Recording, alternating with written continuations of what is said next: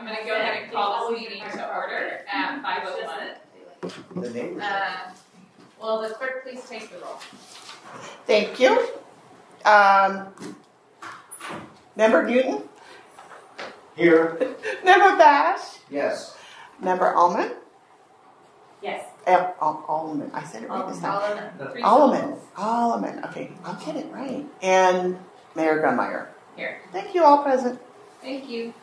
So today we will be having the continuation of our recycled water discussion, and so our Director of Public Works will be providing an update. So Chad, every day, it's all yours. Thank you very much. So we talked back in January. We had a workshop together, talk about recycled water, and decide how we want to move forward with our potential system and opportunities, maybe partner with RCRA and the project they're working on. So from that meeting, we had some discussions, some talking points, and certain direction from the council to come back with more specific information regarding some of your questions. We've also got some updated information regarding cost estimates we provided before, and some numbers have changed to our benefit. So I just kind of wanted to quickly review where we stand on this project and then kind of get your feedback and we have some recommendations at the end. So just to reiterate just real quick, on the spreadsheet I have in front of you and on the table on the screen here, we've read this before, we're trying to show our base work here as far as if we're doing our own system and working our own, and then if we're working with RCRA. Before we had a third option, but basically just pare it down, it's either ours or theirs. So just to reiterate, so our system was basically indicating that we have about 1,800 acre-feet available of recycled water in total. We currently have, Norco demands about 242 acre-feet of water available or interest owed, which is basically the Navy, the majority, and the city parks. That's the only entities that are currently aligned with getting water. And then potentially water that might be available, we sold at IUA up to about 419 acre-feet. That's a conservative number. It could go up, but that's we're assuming is our bare minimum that inlet of our utilities agencies would want. So we have a current system that's in place but hasn't been used. It's antiquated. We need to replace it. So in our current scenario, we talked about our $750,000 estimate to upgrade our existing booster station at RCRA that exists. In addition, we also need to do improvements in our system, which is primarily adding a reservoir and doing some certain appurtenances in the system to make sure that we can provide water all the way across town to the parks and to the Navy. So that's about a $1.5 million investment we need to make, plus the $750,000 for the rehab, which gave us about $2.2 million investment we need to do. We estimated our O&M to run just our system is about $334,000. We then estimated that if we sold it for $2.20 a unit, we could make almost $400,000, which means we're in the net positive. So we could do a project that we're in the net positive. RCRA's project, we've been talking about mostly what we can do, basically is seeking to see what member agencies, the JPA, are interested in developing one singular booster station to pump water north and south, and partnering in that booster station and potential pipeline that will send water north to Inland Empire's entity for water that we want to sell to them. This scenario still deals with what we need to build in the city. The $1.5 million is still there. And then we're going to talk about what needs to be funded. In the past, we were talking about funding opportunities, and what we did fund was funding the booster station and funding the pipeline that sends water north. That was basically a $3 million project just for those two elements, in addition to what we had to do in Norco. So we're over $5.5 million, pretty significant numbers.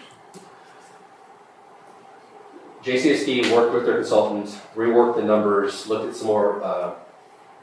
They kind of realized their cost estimates were really over conservative as far as what they were expecting it to be, and they really brought down their numbers to more realistic where they were going to be.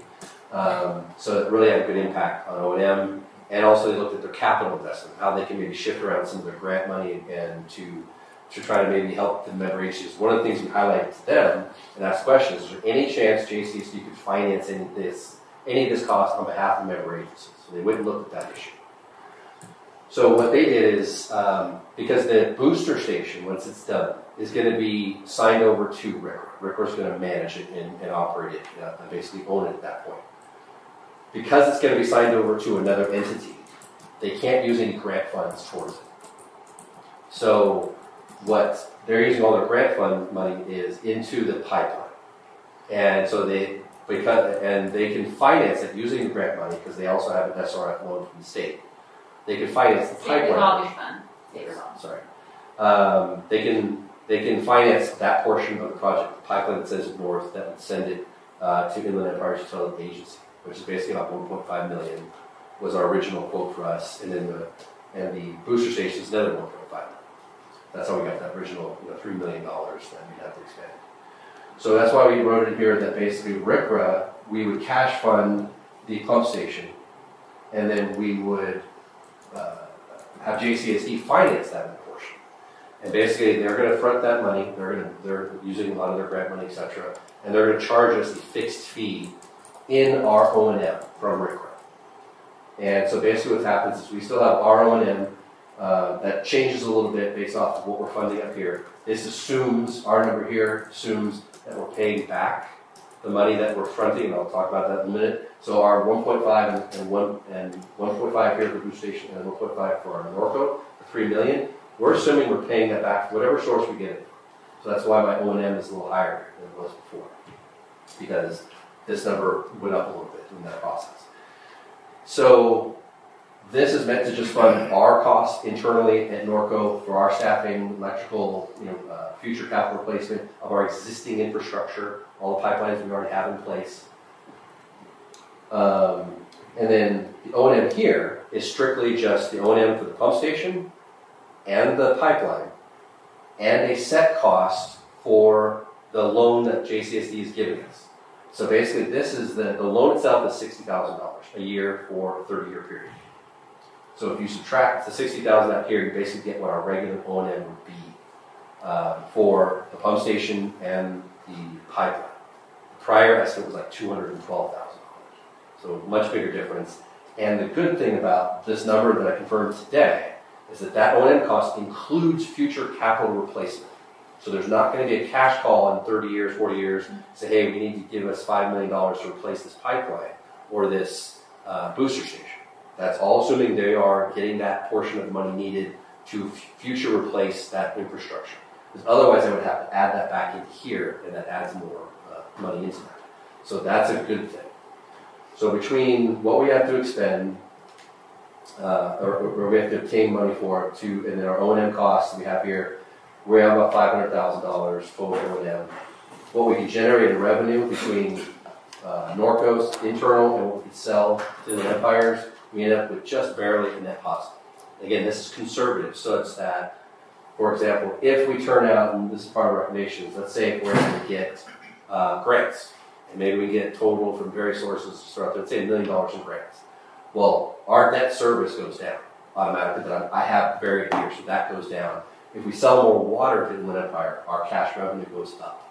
So this is just to kind of show you that we think overall that it's a pretty good, much better picture here that we're now able to reduce some of that debt because we're spreading it over long term through a loan, which is really low through JCSD. Any questions on the numbers before I get to our recommendations? No. Go right ahead. Oh, so basically, if we go with scenario 2, we would still be looking at the new reservoir, the newer, all the things you have in side 1. Correct, and that's reflected straight across. We still have that cost. We just don't have this cost. Instead of doing our own booster, we're doing this. So the Navy water, putting all that, that'll also... They'll all still be there. What changed? Primarily, their original cost estimates were too high. They were really, really over-conservative on what they were throwing everything in the kitchen sink plus extra, and it was just, they realized they were overcounting. Plus, bringing in the loan really helps us. Yeah. That's a big change. Well, I mean, this is like a different deal. This is Very different. It's really completely changed. Yeah, it's a brand new pump station versus just getting ours running that may have more problems. Yes. It's a brand new pump station.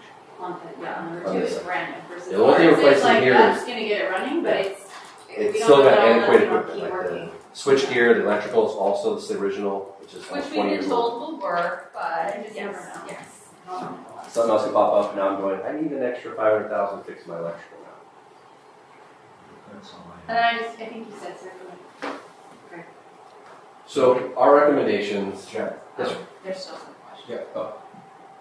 So back on a Norco demand 242 acre feet. How many acre feet for the Navy? How many acre feet for our parks and city of Norco use? I believe it's 191 for the Navy, and the remainder is the city park. And city parks, water usage is paid. How would that be paid? It's already paid out of parks as part of their fund. Okay. And they're currently paying it at $2.70 a unit. This is a bare minimum of $2.20. We can go to $2.40. We make more money. We become more profitable. So we did a bare minimum to make this equal. Right. Currently, it's $2.70 for all potable water. Okay. So if we went to scenario 2, what do we do with our existing booster station? The existing one would be mothballed, and we would probably just let RCRA use that space as part of the existing or the new recycled water pump station they want to build. They were planning to build it really pretty much right next to ours, in front of our station. Right. Fit it in there. They would just use more of that real estate if we chose to give that up, which I would recommend. It really doesn't no purpose at that point if we're going to invest in the new one. If we were going to give that up, how would that change the scenario to reduce our costs in scenario number 2? It would not. But we would be giving up an asset. We would be giving an asset that's saving already on money. That's already greatly depreciated. That we're already having to pay money just to make work. Right. So if we wanted to get it working.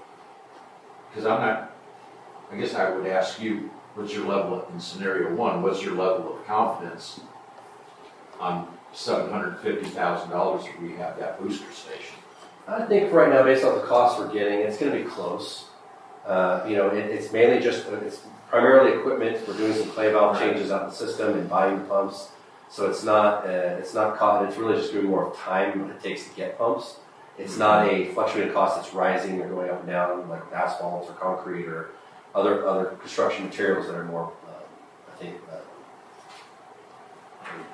they just fluctuate a lot and we're finding that there. So I think, again, it's still close. It may go up a tiny bit, but I don't think it's going to be all of a sudden it's $1 million, $1.5 million. That's all I have right now. Go ahead, Kevin. My last question, you said this, I just want to make sure it's crystal clear for me. The pipeline debt of $60K for the 30 years, so that'll be gone after 30 years. After 30 years. So then that'll come out. So then, by then the O&M costs will have gone up, right? But that part of that O&M cost will be gone in 30 years when the pipeline does go. So we won't have to pay any money to use the pipeline as was in the previous scenarios, right? Right. So that's basically, they kind of highlight in their formula, they basically show that is the debt service that eventually disappears at 30 years. And we're just doing the O&M that they're showing here for pipeline, O&M for pump station, and reflecting that. So why don't you go through kind of what we've talked about, Chad, on recommendations and how we might pay for the other piece that we're not going to finance in cases. Can I ask a couple? Oh, I'm so sorry, Robin. Yeah. Oh I need to. So you're showing that we have 1,800 acre feet available of recycled water, of which basically only 661 is spoken for. So there is the potential of more money on the table, correct? Should the system be built? Like, is it one of those things, we build the system, potentially they come, or we can get more clients or customers? It depends how you're handling it. If you're having to build more infrastructure to get those other customers, then you're actually probably going to end up in a deficit because it costs you a lot more to build. Unless you get grants and a lot of other money to supplement that, you're going to have to pay that infrastructure back. If it's just, let's say, selling more water in Land Empire, then yeah, the pool of money just goes higher without an additional cost. Or, for example, let's say Corona decides they want the water for whatever number they agree to.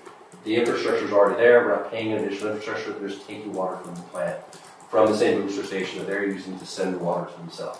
So it's really just transferring our water to them, and they would take it through their process. Can I add to you, the other option would be like as new development comes on, if they want to take advantage of it and pay for purple pipe, they can pay for purple pipe, and that delta between potable and recycled starts to pay that back. Right. And then like Chad said, with like a lot of our neighbors, like Corona has built out a huge purple pipe system. Chad was saying IUA's got all throughout their territory up north where I was and Rancho, all their big purple pipe over time as grants and then private development.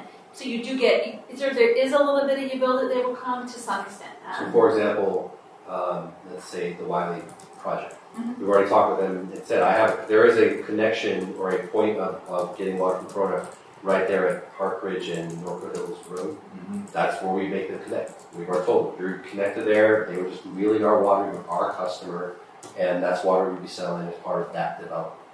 Similarly, if there's a pipeline, for example, right next to the potential project at 2nd Street in Corona, I don't recall if they have a purple pipeline there, but if they did, same thing. We could have them connect and provide water just to their landscaping that's in that development if we felt it was worthwhile cost-wise, to do that. So we could certainly have connection points, and they'd be our customer, we're just wheeling our water through them. So definitely opportunities, but the biggest issues if you want to expand, like do something for up in the LMDs. You're going to have to put quite a bit of infrastructure that eventually has to be paid back somehow in this formula. It just makes the cost go up, but it's a potential. And then the second question that I had, clearly at the last workshop, the potential costs were, in my opinion, obscene. So you went back and had discussions with them. Had you not gone back, would it have just been this is what we're going to do, we're just going to spend this money, and there would be no reflection on the cost or the buy-in? Because I want to wrap my head around the reasoning of why now, this is more reasonable, but why it wasn't looked at that kind of lens before.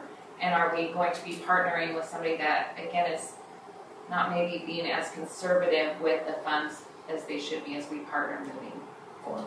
Sure, that's a good question. I think the initial one was their initial salvo of having the data that was done by a different consultant to get the information. I think all the parties came back with, we got questions. It wasn't just Norco.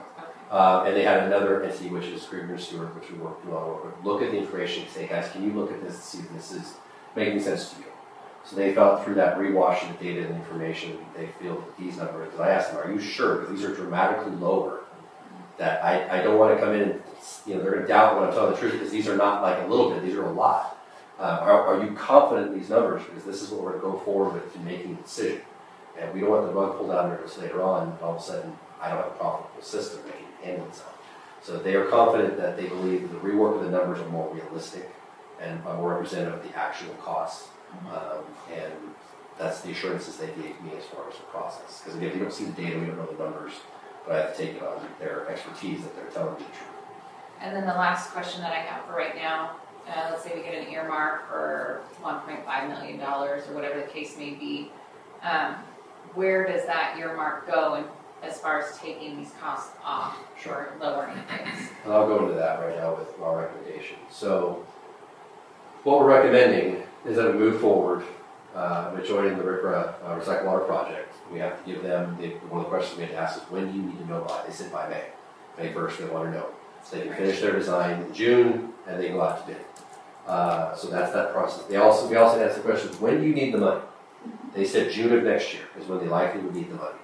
Because they're going to go out to bid, they're going to go through all the process of getting the bidders in and doing all the work with them, doing submittals and getting schedule, etc. And they figured they're probably not going to realistically start until June of next year. And they would like to see whatever contribution providing at that time put in the kitty so they can use that to pay the contract. They don't want to front all the construction costs at that point. But again, they are willing to fund the pipeline costs. The other option that we're recommending doing is authorizing the city attorney and the finance director to work on drafting some requirements that we would take a loan from the sewer fund. Sewer fund has a lot of funding sitting there that we're trying to use for all of our sewer projects, but we can use money from there. Something that basically we would put it down in writing that we're borrowing the original money, this $3 million, because that's what we're putting in pocket, minus the 1.5 that JCC is funding us already.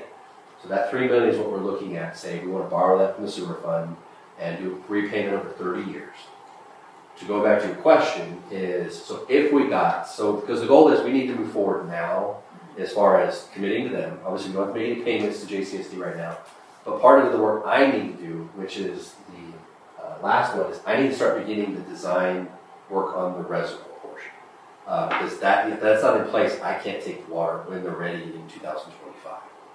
So I need to just get that design done so we can get construction. It's not a significant giant project as far as construction, but at the same time, it does need to get into queue because everything just takes longer nowadays.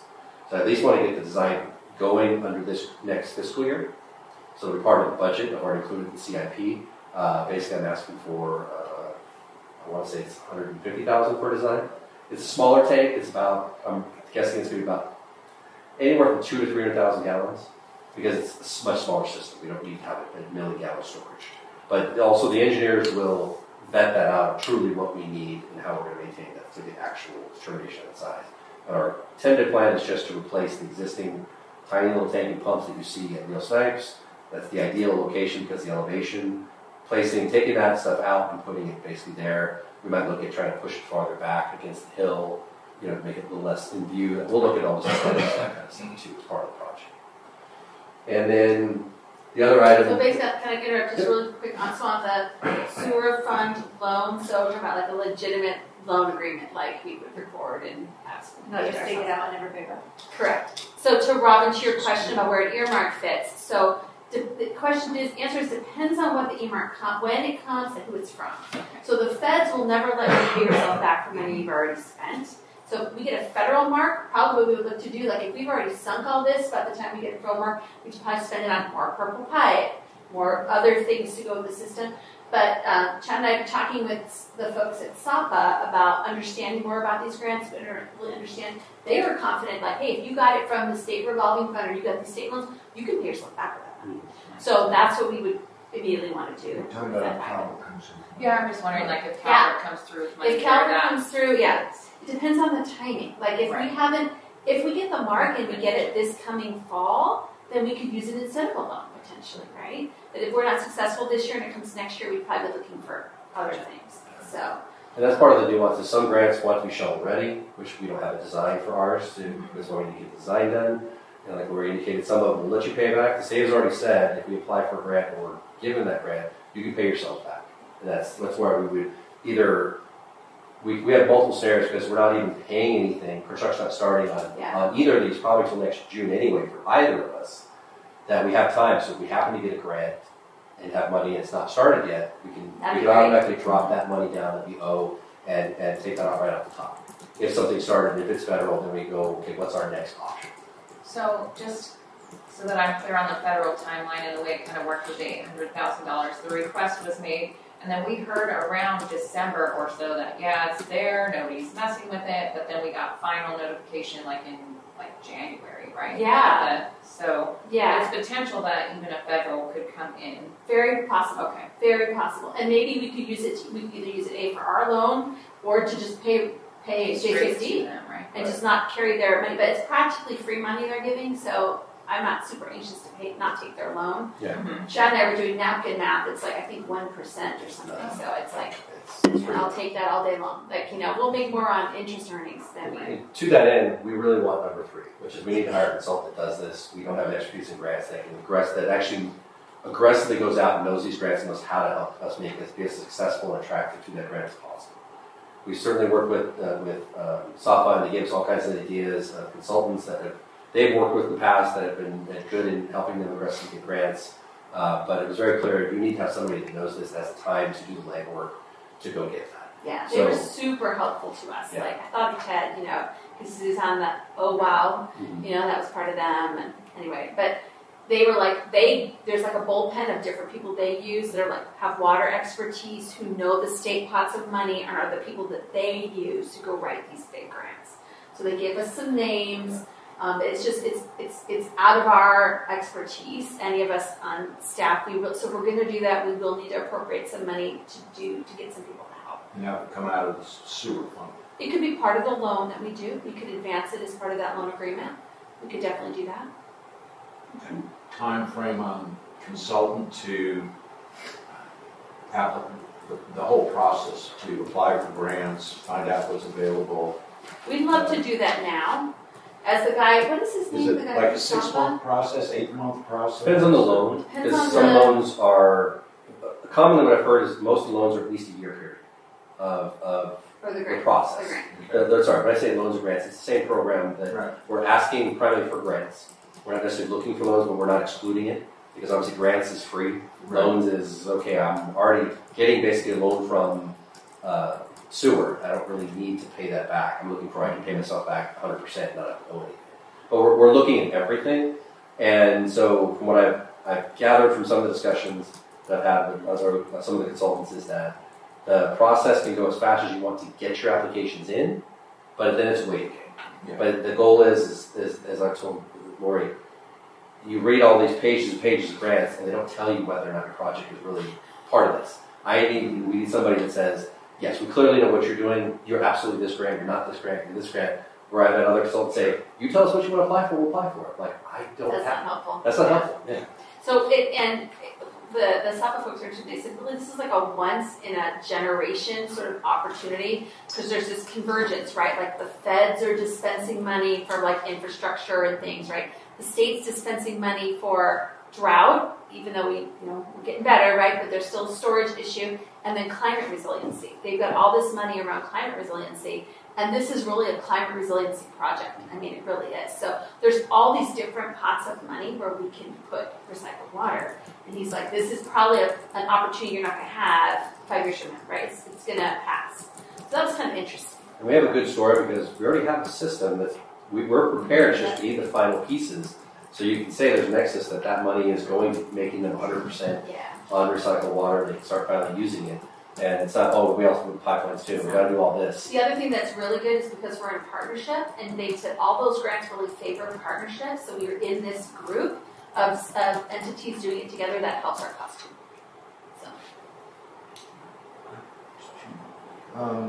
So the line on Fifth, what was going on with Better Nutrition was for a while there, we talked about maybe letting them have that, the recycled water line that's just sitting there. Will we now use that? Well, we decided that just generic discussion that wasn't going to occur. We didn't want to do that.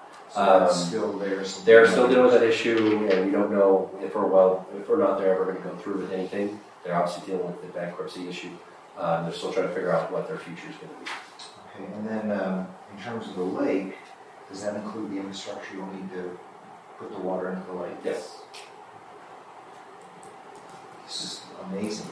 Right? It's a way better I'm picture. right with you, Ron. It's like, so can we get a better deal? Right? So, Chad, what are you hearing from the other cities? Like, who else has anybody said now that with this new information, like Corona? I haven't got to talk with anyone as far as other folks because they have the current have the same concerns because they have money set aside for this, so they weren't as concerned. But I think generally they were wondering is this the true cost, etc.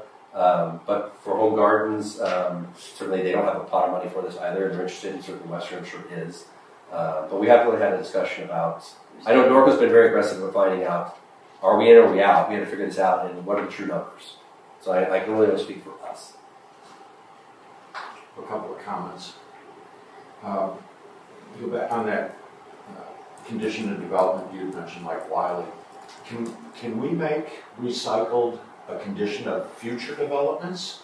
That's a policy decision. I don't see why Do not. it development by development or make it straight across the I don't board. see why You not. can. It's just like the sewer requirement to have people go from septic to sewer. Right. You can absolutely say they must connect to recycled water with the certainty or with the condition of if it's available within some criteria. Meaning you can't make them build a 2-mile pipeline to get recycled water. That's excessive. And I kind of go back to Norco Ridge Range that there's purple pipe up there, but it's not complete, and it's been so long that there is anything, it's disintegrated.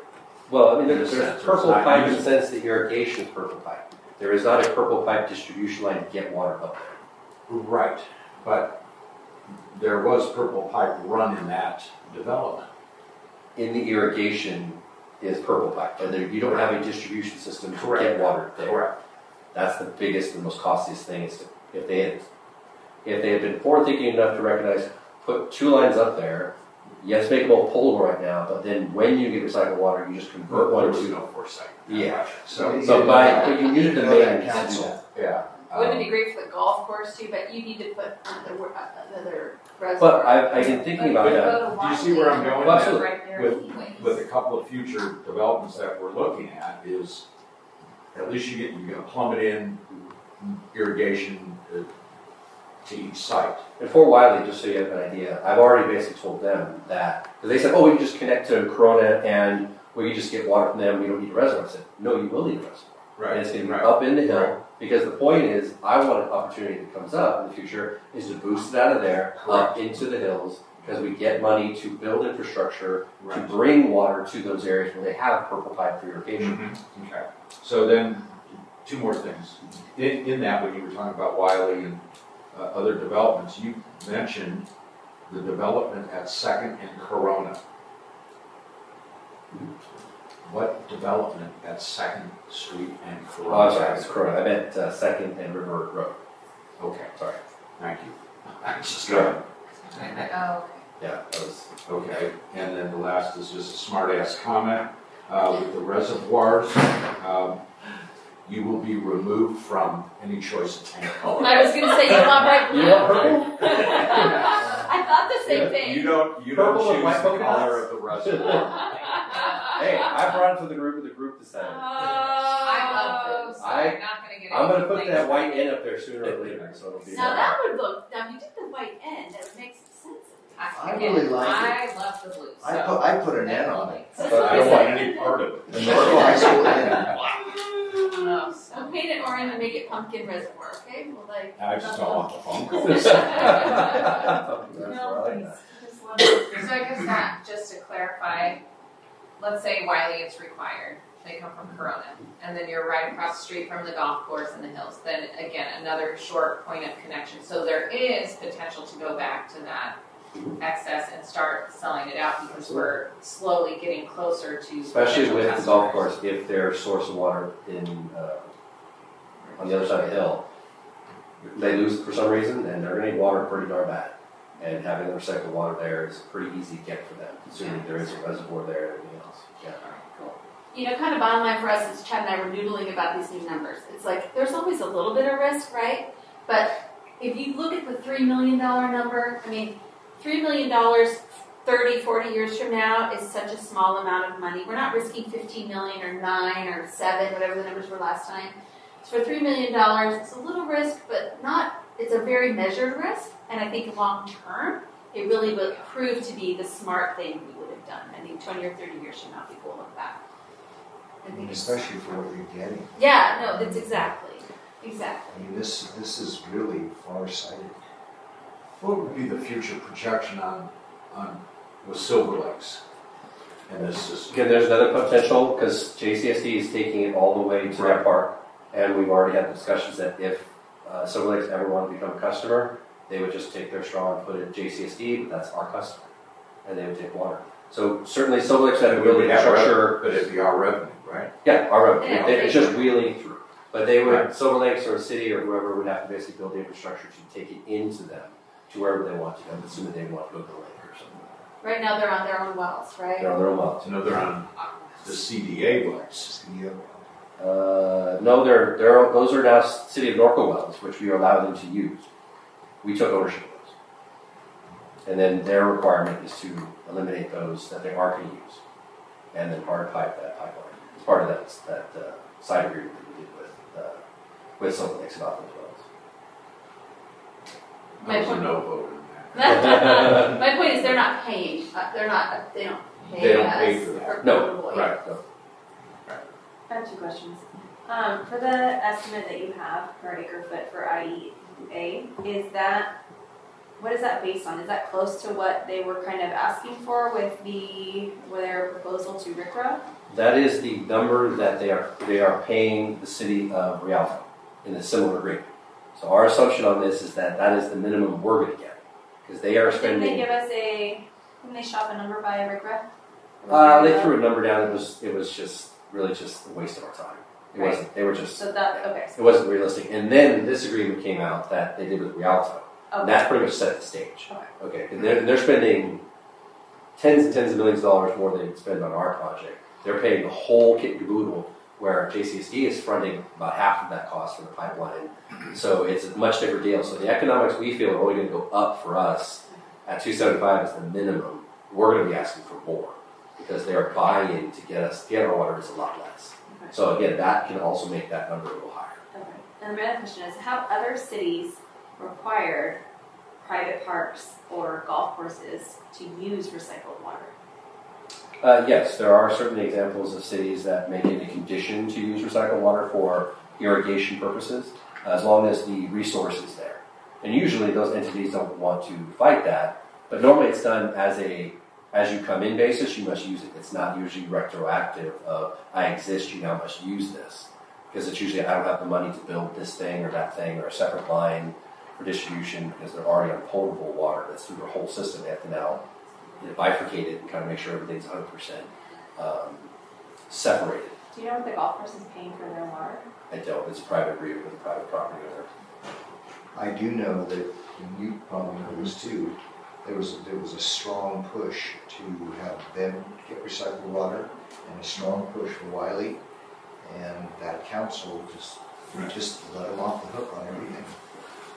They just let them off the hook. I would definitely recommend that It's true. It's true. Well, there was an era in this county where development just kind of ran its own show. I would definitely recommend we look into the ability to associate DIF fees with any project so that they pay into the recycled water system as a contribution as part of coming in. Something certainly city attorney should look at what other cities have done, because if we can get those in and paying a contribution, whether they're using it or not, that's just part of the overall infrastructure, like other entities do with water and sewer, because that's money you could get, and again, while we have a system, which we will, then we can have these major projects come in and contribute to that. Or have it such that, for example, the project at River Road and 2nd Street, that let's say there wasn't an opportunity to get recycled water, but we basically they make them buy in by reducing their water demand in dollars by saying, I'm going to buy in, I'm spending $1 million to get credit for this much water. That the city then goes and finds those customers to reduce that usage. And we could already say, hey, you know what, our parks, which was, some number less than the Navy, that's already a window. You could buy that credit because we've already paid to reduce our demand. So if you want that, you got to pay for it. And you say, so for every acre foot, you're paying a fee of $50,000. That gets you so if some apartment building or something like that has a demand of 500 acre feet, and they want to pay a certain amount of money to get a 100 acre feet credit, they basically pay a fee for recycled water. A water offset. And it's an offset. It's not a true offset in that they're reducing their demands, but we've tried to finagle that. You can almost create a market for it. But you've got to make sure that legally you have it written down in the ordinances, etc., that asks for, number one, asks for contributions DIF, and at the same time also gives them potential offsets. I know some cities have done programs like that. Well, it's time to do a DIF update. Julie's counselor's working on getting a consultant on board to update our DIFs. It's been a lot of years. And one of the things we will do this next fiscal year is I'll bring forward to you the actual ordinance that we have to adopt. Because we've already gone through the process, the state has already pre-approved our recycled water system several years ago when we were about ready to start something up. So we already know our ordinance in general, but I have to make sure that nothing's changed, is up to snuff and they're good with it. We have to adopt it. That formally says how we manage our customers, etc., connections, things like that, and the use and how we manage it as a new water system. That'll be one of the things we'll have to bring forward too. So it's in place before we physically ever take water. So Chad, focusing on the success of this project, 10 years, 20 years down the road, the availability of 1,800 acre feet, does that increase? Potentially. I mean, we're mostly built out in Norco. There's some areas. So we certainly, we have about 1.8 million gallons on average that goes to RICRA every day. Right. Even with some of the future hotels and developments, you're only going to see that go up to maybe 2.1. So there's more water there. So we'll certainly have more water in the pool, but again, we're not even close to even half. So I'm not concerned about, Even at a total build out. Yeah, I think you're about 2.1, 2.2 maybe total build out. It just depends if, like Corona, they're not building out, they're building up now. So that's why they're getting more demand on their water and recycled water, etc. But, that's maybe not what normal would be. There's no building up. It's just, we go out. Scott meter that. Yeah. But that's, it's just, if anything can happen in the future, but realistically, based off our community and the type of lots we have, there's not going to be that much more growth. Unless you get that one industry that just loves recycled water and needs it so bad, like a new golf course, you're not going to get this jump in demand for water. But I see that's going to occur for recycled water.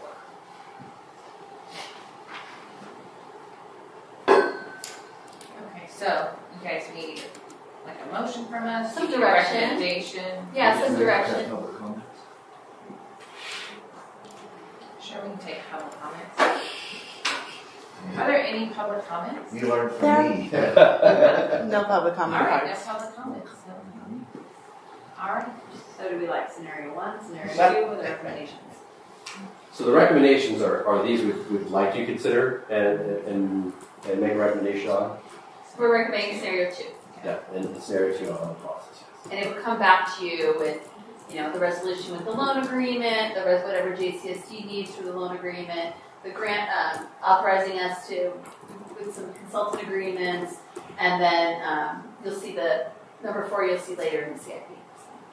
I'd make a motion to move forward with scenario number 2 and recommendations 1 through 4. Do we need to take a formal vote on this? Second. I think it is. Again, if I want. Yes, that's, I mean, it's a recommendation. Yeah, absolutely. Yeah, I mean, Direction. there's everybody stands on that. Yeah. All right, there you go. Great, thank you. Great work by Chad on this. So much better than last time. Right? Yeah. So much better. Good job. Thank you. Good job. You said. council general consensus, scenario 2. I would all never of our speak like recommendations. that. Yes. All right, ladies and gentlemen, thank you. We are adjourned from our workshop. Thank you, Madam Mayor. The council went into closed session on both items listed on the closed session agenda. No reportable action was taken. Council gave directions to staff. All right, thank you. So, ladies and gentlemen, we're going to have the Pledge of Allegiance met by Councilmember Bash, followed by our invocation from Rabbi Singer.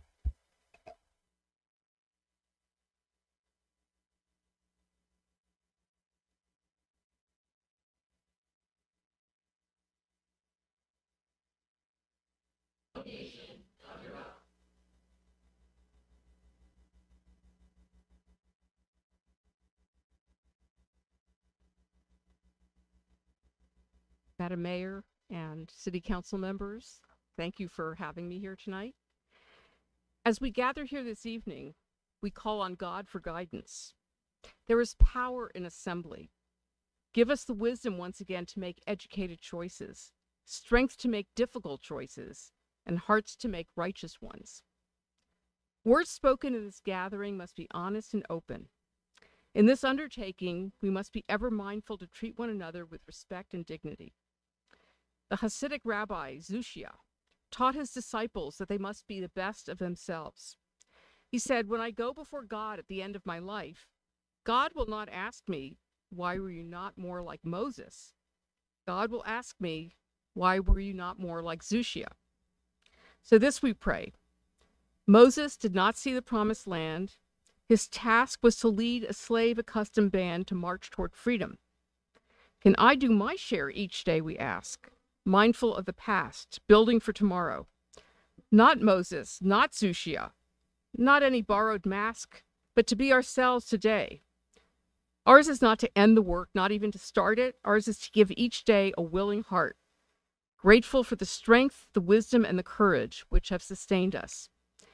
Thankful for the success that has crowned our efforts. May we proceed from task to task, confident of purpose, resolute in the pursuit of our commitment, and ennobled by the innate worthiness of our goals. In the Jewish tradition, one must never offer a blessing without immediately following the words with the actions mentioned in the blessing. So as I bless this assembled group this evening, may your actions be suffused with a sense of the greater good, with a sense of responsibility to your entire community, but most notably to those who are the most vulnerable among us, the elderly, the infirm, the widow, the orphan, and the stranger. O guardian of life and liberty, may our city always merit your protection. Teach us to give thanks for what we have by sharing it with those in need. Keep our eyes open to the wonder of creation and alert to the care of the earth. May we never be lazy in the work of our community. May the members of this council govern with justice and compassion. May our homes be safe from affliction and strife, and may our city and country be sound in body and spirit. And we say, Amen. And I was also asked to thank you for opposing the above ground utility line. So thank you for doing that. All right, thank you so much for being here this evening.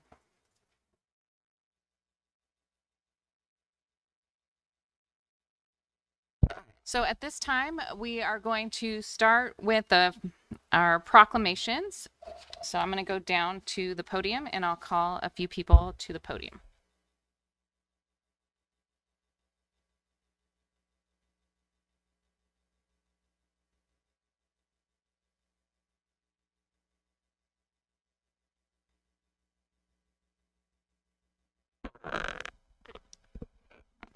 All right, so I would like to call the following folks to come up and join me behind the podium. Betty Bash, Director of Town and Country Day School. If you'll come up, please. Right there. Diane Coslow, U.S. Navy, Division Technical Director. Dr. Lisa Simon, Deputy Superintendent of Educational Services at CNUSD. Sue Bacon and the all-female board members of LNCF.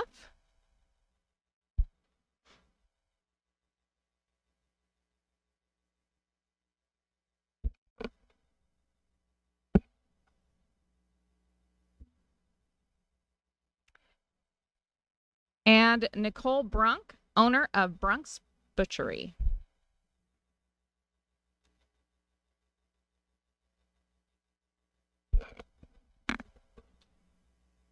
Quite a group we have assembled up here today.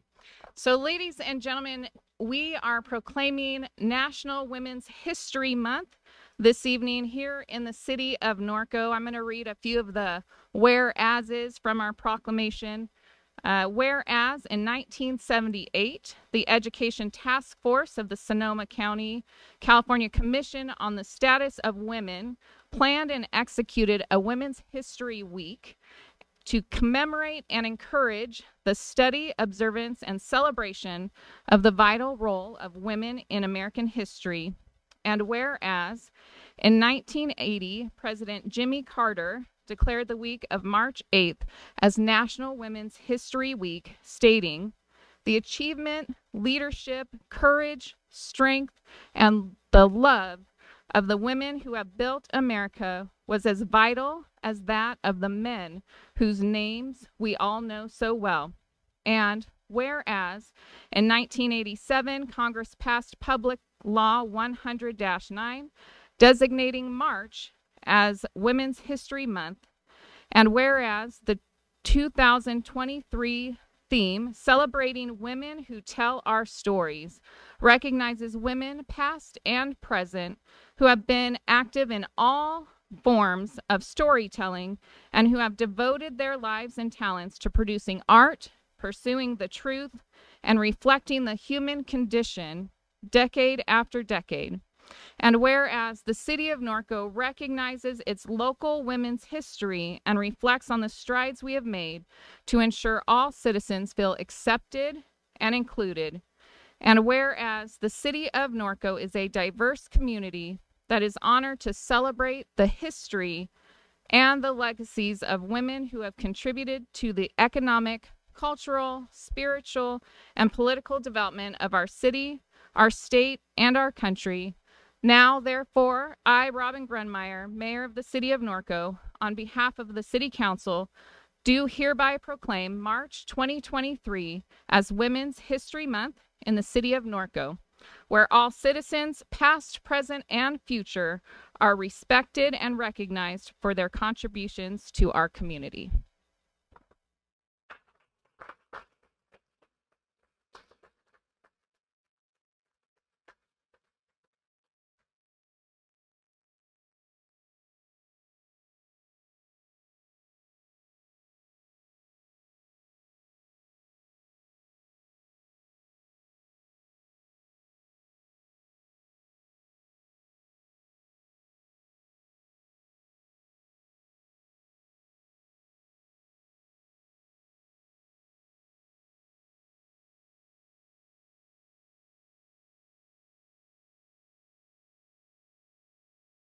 Perfect. All right, so we're gonna take just a few minutes. If anybody would like to speak, I know like that's top on everybody's list, public speaking, but is there anybody that would like to share a few words? Good evening. LNCF wants to thank the Norco Council and amazing city leaders for this proclamation. We are honored to help preserve and protect one of our most beloved treasures, the Norconian Resort, and the important naval history there. Sue Bacon, our president, is in Texas helping a friend, so she wanted to be here to personally thank you, but her flight was delayed. And Carl Druck is our male member who would also like to thank you.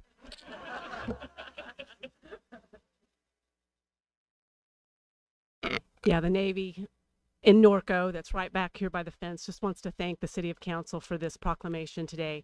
And the partnership that we have and that we've had for many, many years. I see the incorporation date of 1964. We've been here since 1952, but in 64 with our technical mission, but in 64 we actually raised our mission and our flag. So it's exciting. We have 25% of our 2,000 folks that work locally are women. I have over 4,000 that work across the country helping to secure and support the warfighters so that we can have our warfighters go into defeat the threat and come home safe. That is our mission. That's what we do. And thank you for all your support.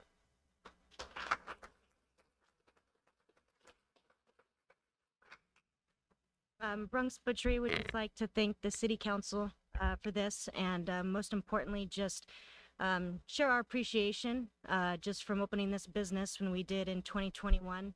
The support from the community and everybody within the City Council has been amazing. When we opened up, we had our POS system on a fold-out table. And with all the support from the community and the people in Norco who have stood behind us and helped us get to where we are today, we now employ 15 people and are opening up have opened up a second location. But we absolutely could not have done this if we didn't initially open up our business here in Norco, where the people came and supported us day in and day out. We are honored to be here, and we thank you.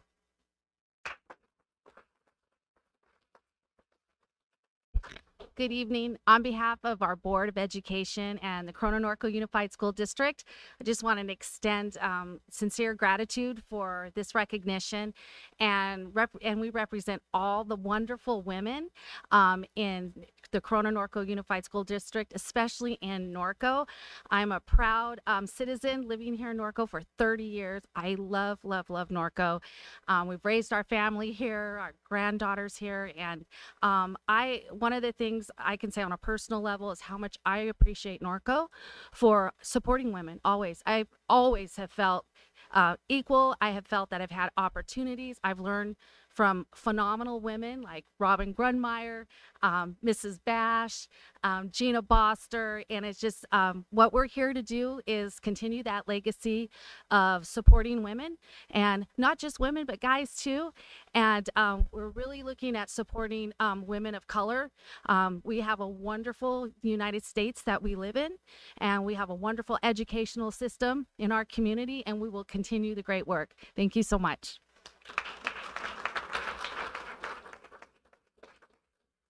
Town and Country would not be here if it were not for Norco. I'm very honored to receive this tonight.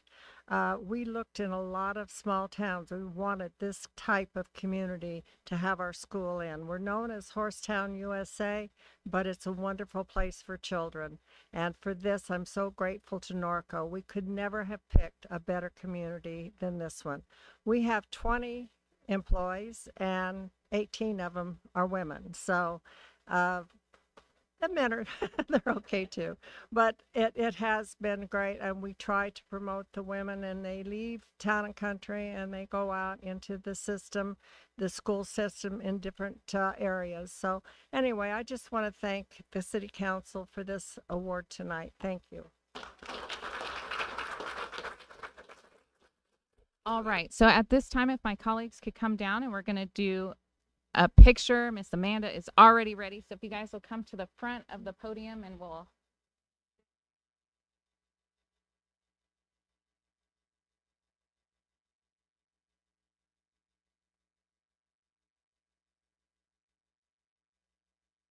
well, but you're blocking me though.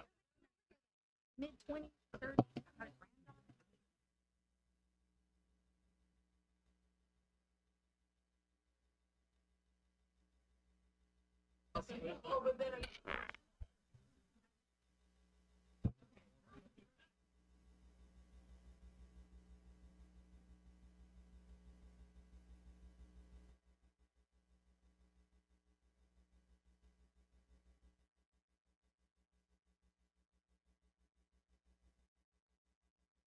guys for coming. Thank you. That.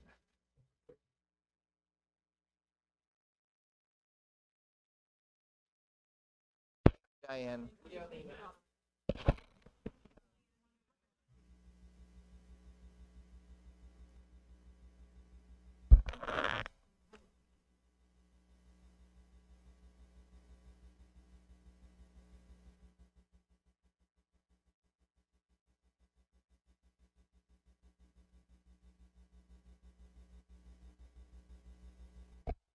All right.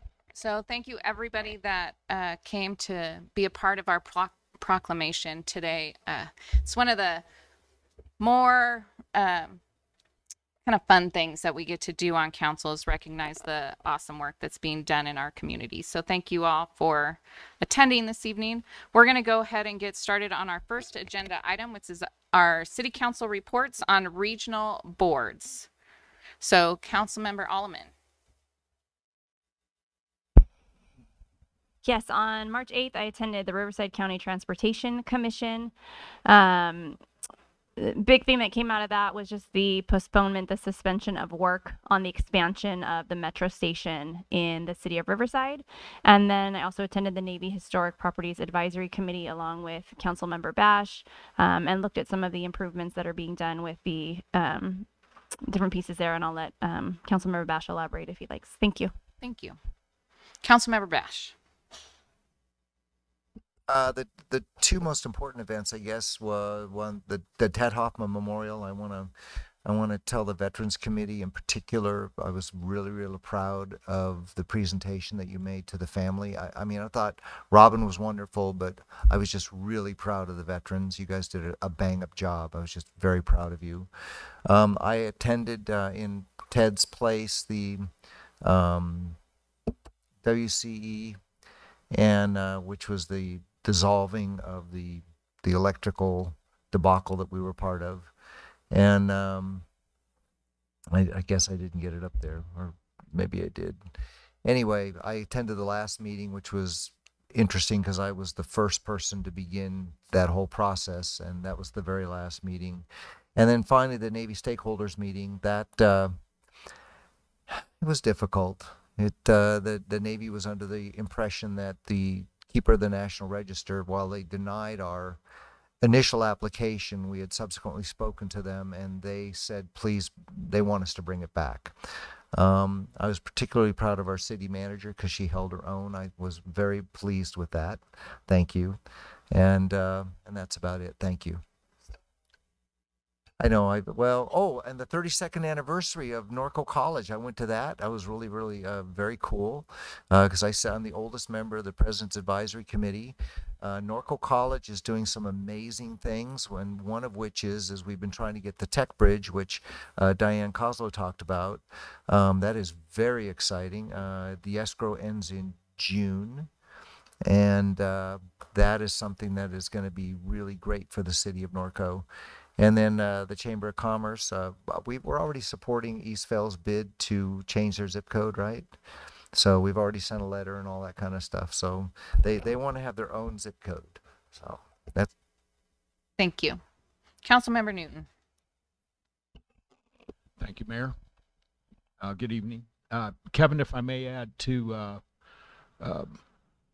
Ted's memorial, not only the great work of the Veterans Committee and the mayor, but I also wanted to thank staff and the incredible job you did with that.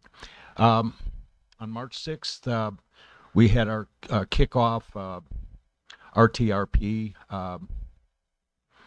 subcommittee meeting. That's Riverside Transmission Reliability Project. And I attended that with our Public Works Director, Chad Blaze. But also it's a bipartisan group composed of Assembly Member Saley, Congressman Calvert, Senator Kelly Servato, representatives from Senator Roth's office, and Assembly Member Cervantes. And the gist of that meeting was basically our goal was to find out clarifications of cost, and that's what we're tasked to to do before our next meeting, which is next Monday, I believe. And then on March 9th, Thursday, we had the subcommittee meeting for our barn project and went over construction schedule and marketing, and it's moving along as long as the rain slows down. That's all I have right now. Thank you, Mayor. Thank you. Councilmember Newton already spoke to the Barns Project Subcommittee. On the 13th, we also had the Unload Committee meeting. Happy to report that we'll be able to partner with some projects with Norco High and Corona Norco Unified School District. So we'll have an event coming up in April that we'll be partnering with Corona Norco Unified, and then another event in the late summer, early fall when school starts over at Norco High School. So we'll have more information to come on that, but very excited about the committee meeting. We had a couple new members join us and we're making positive progress forward. So with that, we're going to go ahead and move on to the next item. We are going to change the agenda order slightly. We are going to be going to our appeal hearing, which is item 6A. So we'll go ahead and go to our staff report on that, please. Good evening, Madam Chair, excuse me, Madam Mayor, members of the City Council. Let's see, get my presentation on the PowerPoint. Oh, thank you. So this is an appeal of the Planning Commission's approval of variance 2023-01, which was approved by the Planning Commission on February 8th, 2023. Subsequent to that approval, the approval was appealed by the City Council. So in a nutshell, this is a request for a variance from the minimum lot size requirement of 20,000 square feet in the A1 zone to allow a lot line adjustment on a vacant parcel located in the A1 zone. So basically what's happening here, this is a lot that's vacant. This lot to the north is developed. What we have here is a barn that was built over property line on what was originally thought to be the correct property line around this area. So to move the property line this way, you'd be creating in essence, a substandard lot of 16,444 square feet, 20,000 square feet, but after you exclude an easement for access purposes, you'd come down to a lot of 16,444 square feet. And this requirement is based on the Norco Municipal Code requirement that when lots have easements for road purposes, you have to exclude that from the minimum lot size because you can't really use it for anything other than just access. And this is an encumbrance, not the city is not taking away property for access purposes. It's an encumbrance, a deed restriction that this portion of the lot for access purposes is used for access purposes only. So your 20,000 square feet comes into play after you exclude anything that's for access purposes. The Planning Commission made the findings to approval of a variance because of the unique characteristics of the lot. One of the characteristics being that there is this huge easement on the property. So that basically helped the Planning Commission make the findings for approval of a variance to move the lot line to the south of the, to the south. So as I indicated, the Planning Commission made the findings, approved the variance, and the variance was appealed by the City Council. So before I conclude, I'd like to point out that there was a email attached to your staff report, and I'm going to try to address that comprehensively, and I can answer any questions that the council may have, so should there be something that they need clarification. So in essence, when there is a access easement for road purposes, we're not taking away that square footage from the property. It's just that it's encumbered for access purposes. So everything after that is what you have to count for meeting the lot size requirement of 20,000 square feet. There is, the property is currently still on septic, the property to the north, not the vacant parcel, but the property to the north is on septic.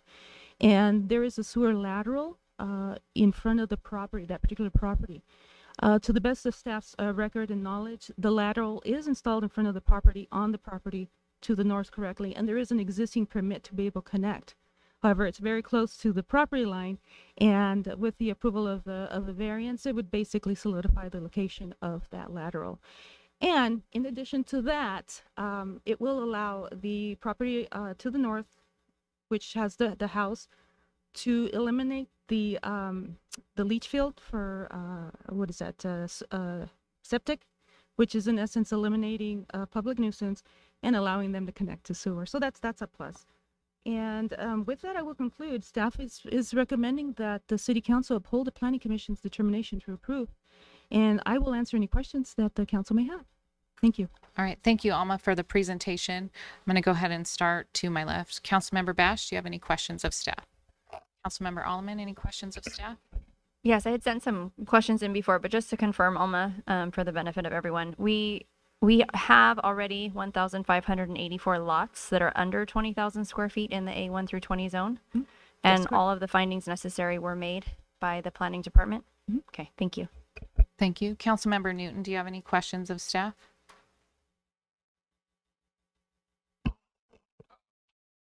On the lateral, is there a lateral to the property to the south? No, it's vacant.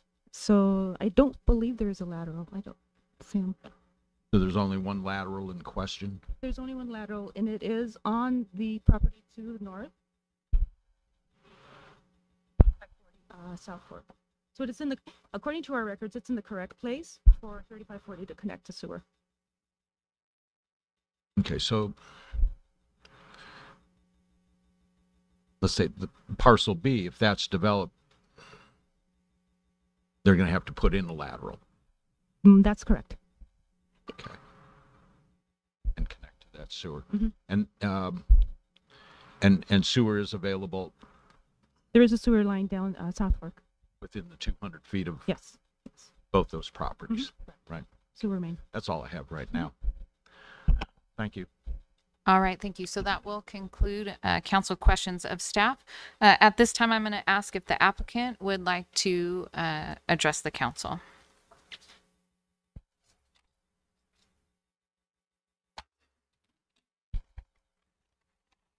Hello. I'm Teresa Back. I'm the property owner of the vacant land. And so it's been 4 years since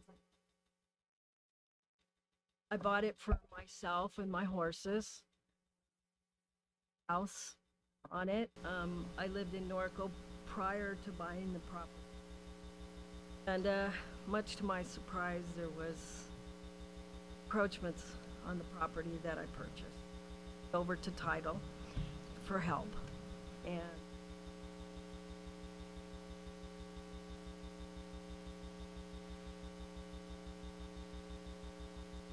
ask you to support my decision for the lot line adjustment as the property owner and the other property owner to the north that supports this also. That's all I really want to say, and just meeting everybody. Thank you. Yeah, go ahead. I'm Lisa Anco. I represent Teresa Baccarella. I'm her attorney. And when she said she turned it over to title, that's who I am. I'm from Fidelity National Title. And we're here tonight. Again, I might be a little bit repetitive. I'll try to be brief. The city of Norco, as Ms. Robles told you, requires 20,000 feet for a square foot for a lot.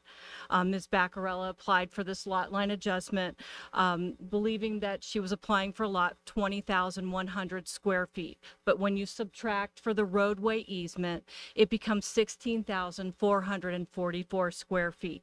This is on paper. The reduction's on paper. We applied for a variance to accommodate this paper reduction. The planning director has recommended approval of this variance in 2 staff reports. The planning commission has approved the variance on February 8th, and we're here tonight for this appeal. We request that you give a determination that the planning commission decision be upheld, and here's why. The lot line adjustment is the result of a settlement of civil litigation between property owners Teresa Baccarella and her northerly neighbor, Nicolette DeCrisio. This litigation's been pending since 2018. Nicolette DeCrisio's mother purchased her lot in 1995. 20 years ago, in 2003, she contracted with a contractor to build a barn with full permits on what she thought was her lot. Instead, the barn was built, as you can see, smack dab on the boundary line. The DeCrisio home also has a very old septic system and this boundary fence, which has been there for many, many years. As I stated before,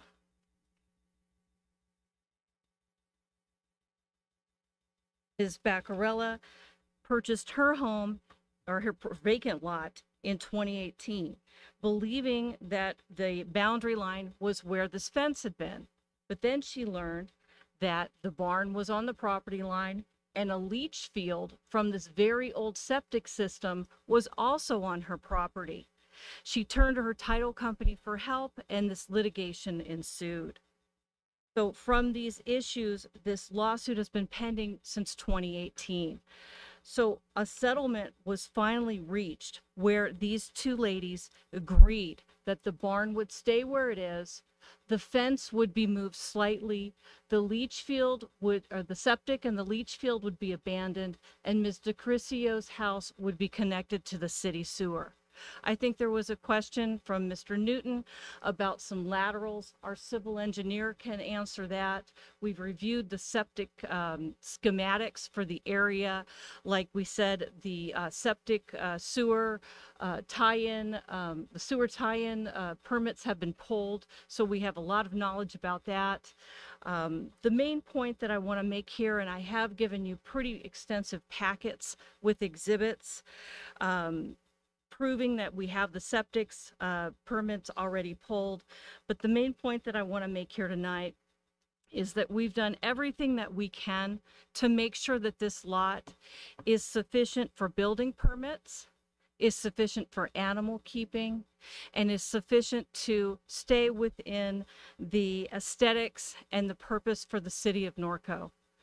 And for the purposes of Ms. Baccarella, the lot is still 20,100 square feet. It's 20,100 square feet in her deed. It's 20,100 square feet for animal purposes or animal keeping, 20,100 for property taxes. The only time that you look at the lot and it's 16,444 is when you back out for the roadway easement. And then I would like you to take a look at one of the exhibits that I've prepared just briefly, and then I'll rest, I promise. And that's the Exhibit 8. And I've highlighted in Exhibit 8 just the area where the easement takes up. And this is the private road South Fork. This easement affects everyone up and down that street. Everyone up and down the street, all the homes benefit from this private road. But this road doesn't go all the way onto her property. Everyone uses up to where that blacktop is, or what we call maybe a berm, where the asphalt goes. And I've highlighted it in blue, and that's really Ms. DeCrisio's area, or Ms. DeCrisio's home above that. You can see that she uses her property for landscaping or for her driveway all the way up to that blue area. And if you flip to the next exhibit, Exhibit 9, you can see a long view of the street. And you can see that the lots extend all the way to the blacktop. So again, we're looking at all the homes in that area, and they still retain that large lot feel. And then in closing, I want to say two things. One, there are a lot of lots in that area. My civil engineer, Mr. Jones, who's been helping us put this application through, has gone over and above and looked at all of the lots in the area in the vicinity and noted that there are many other lots that have this small lot variance or small lot approval, and we've attached that as Exhibit 10.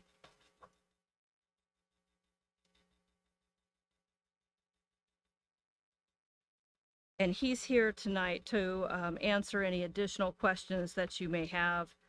the purpose of a variance is to allow for any type of these non-conforming lots when there is a special condition like an easement, when there is a special condition like a barn that's been there for many, many years, like Violet built in 2003. So we would request that the City Council approve or the determination that the Planning Commission has made back on February 8th. And I'm here again for any questions, and Mr. Jones is also here for questions. Are there any questions? Councilman. Good evening. I don't have much heartburn on the lot line adjustment. And typically this is just to, clean up, if it's a foot off or a couple of feet, something like that. The square footage is a little greater on this. And would you agree that basically we're somewhat creating two new properties with this? Not in the sense that these properties have been this way for so many years. The misplaced fence has been this way for 20 plus years. Then when you drive down this street, you're not going to be getting much different than what it's been. In fact, Miss Baccarella's lot is going to look and feel larger than it's been. And maybe this will have to go to you, Alma, but the footage reduces 24,000 to 20,000. Correct. Correct. But then in theory, if you count the road, it reduces to 16,000. That's correct. That's correct. Okay. Right. And what I'm saying is, sir, if you've been driving down South Fork right. for the last 30 plus years, you would have seen that barn, or 20 years on the barn, but 30 plus years on the fence. And that lot would have looked the same, right? But now with the new settlement, the way it is, that fence is going to move closer to the barn. Right now, that fence is 33.7 feet south of that property line. It's going to move closer to the property line. Ms. Baccarella's lot is going to actually physically, visually going to look bigger. And yes, this but visually doesn't count. Okay. Right. It doesn't count. What I'm trying to say is practically for the aesthetics of the street, it's going to blend right in as it always has done. And that's the purpose of the variance. It's to allow these I won't argue on the well, my contention would be on the visual. I would rather. And I'll answer your question. The question is, Ms. Baccarella's lot is losing square feet, but it's going to be 20,100 square feet. Right. When you subtract the roadway easement, not her fault. When you subtract the roadway easement, it's 16,444. Okay. And that's to answer your question directly. Thank you. Any other questions?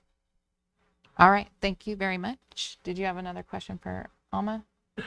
I'll wait till we. Okay, for under discussion. All right, thank you. Thank you. At this time, I'm going to go ahead and open up the public hearing. Do we have any comments? We do have two cards. Okay. First one, Mary Jo Colber. Sorry. Sure. Susie Carpenter is the other one.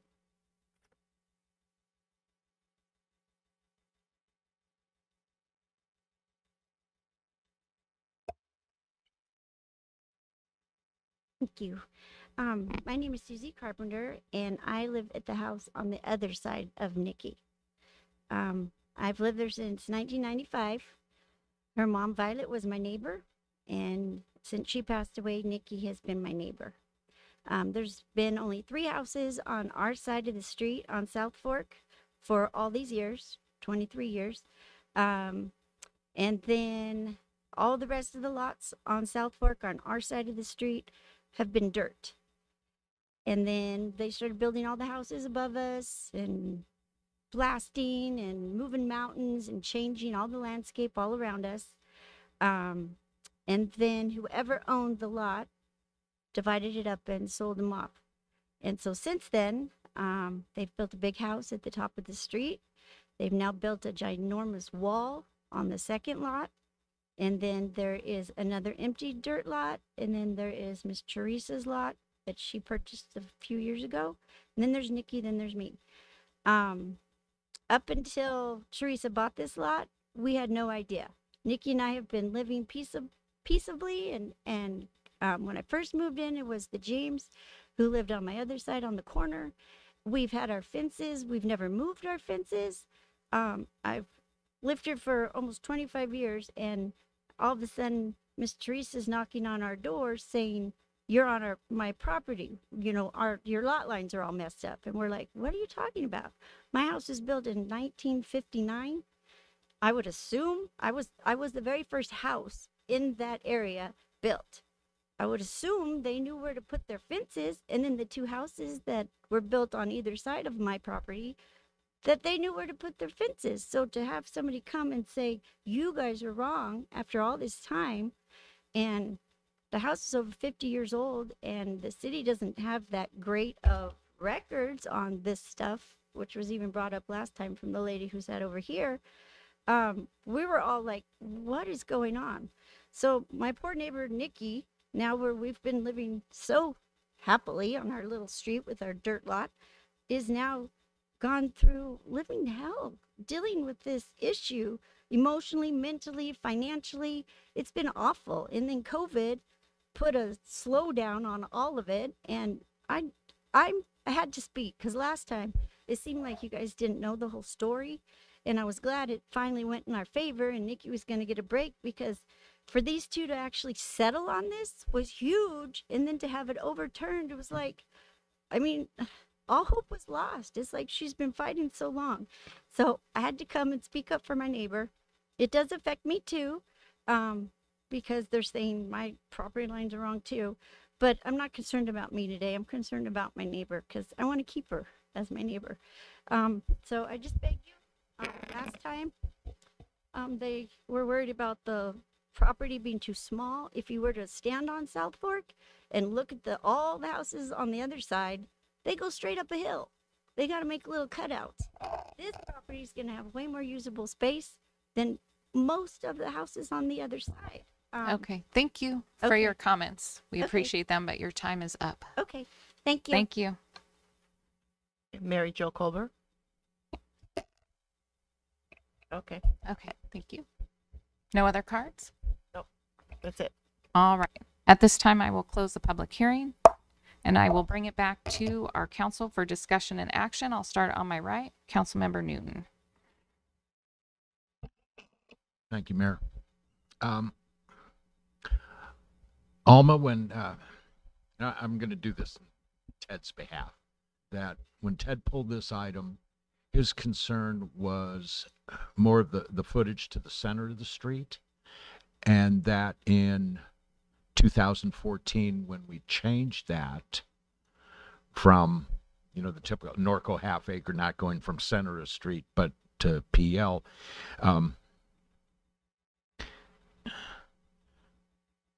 were you asked to address that or comment on it? Or was that brought up during planning?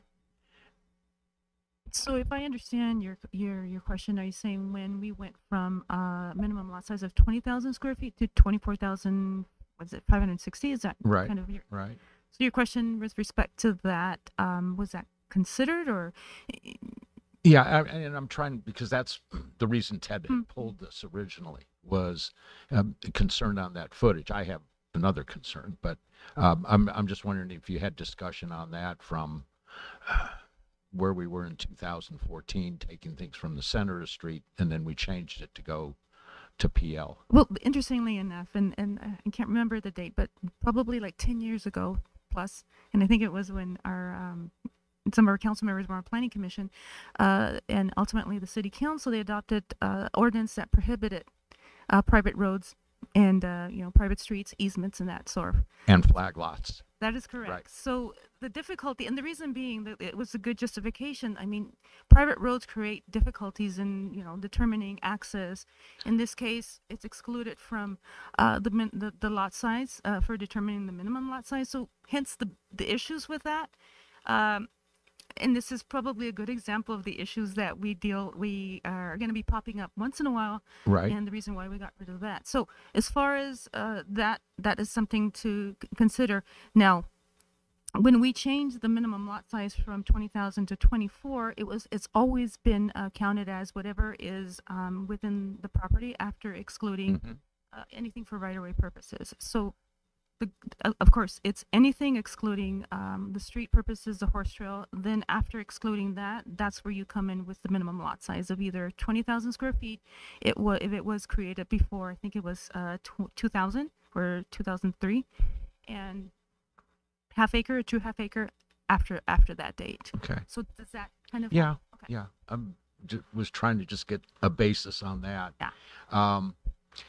You know, my feeling on all of this basically is, like I said earlier to the attorney, I don't have any heartburn on the lot line adjustment.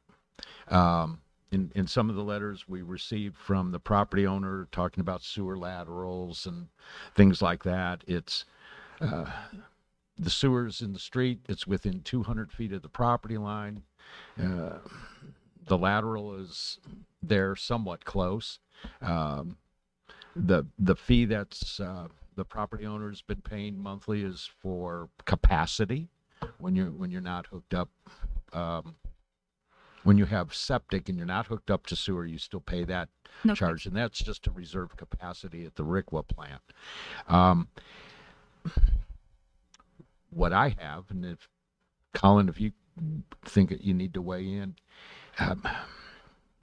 with the reduction of one lot that reduces from 24,000 to 20,000 and could be 16,000, right?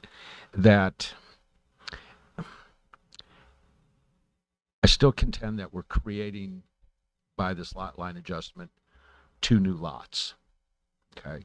They remain animal keeping, though the one lot will be reduced, but I think you could still keep 3 animals on it. Yes. Approximately. What I'd like to see is a packet placed on both these properties as a deed restriction, and approve the lot line adjustment. We don't know what's going to happen in the future, whether that lot to the south is going to be developed. The 2 properties could merge, but I'd like to see that we protect animal keeping with it. And this, like I said, this isn't just a small 1-foot adjustment. It's got some serious square footage that's being adjusted and called for. That I think I could make the case that if the applicants want to put a deed restriction to preserve animal keeping, then I'm fine with the lot line adjustment. And my concern then also is with the vacant property, because I have a feeling you're going to tell me, well, it's animal keeping and it'll have to have it. I don't want a sticky note in the file. I want something that's permanent, that we know that there has to be animal keeping in the future whenever that may be developed and or merged.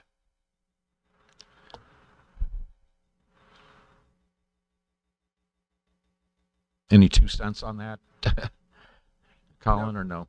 Councilmember Newton, no 2 cents. You're correct. The adjustment will change the boundaries. I think that the variances usually don't come with conditions, but one of the reasons that you can deny a variance is if granting of the variance will limit animal keeping on the lot. So if you can make that finding, there's a reason to deny the variance, which means there's a reason to not uphold the Planning Commission's decision. So the question about whether to mitigate that finding, you can put a PACA on it. I think that the best way to approach that, if that's council's desire, is to ask the applicants, both properties, if they'd be willing to consider something like that. And if they are, then it sounds like we have a workout. And if not, then I think you have a reason not to make a finding on number 5.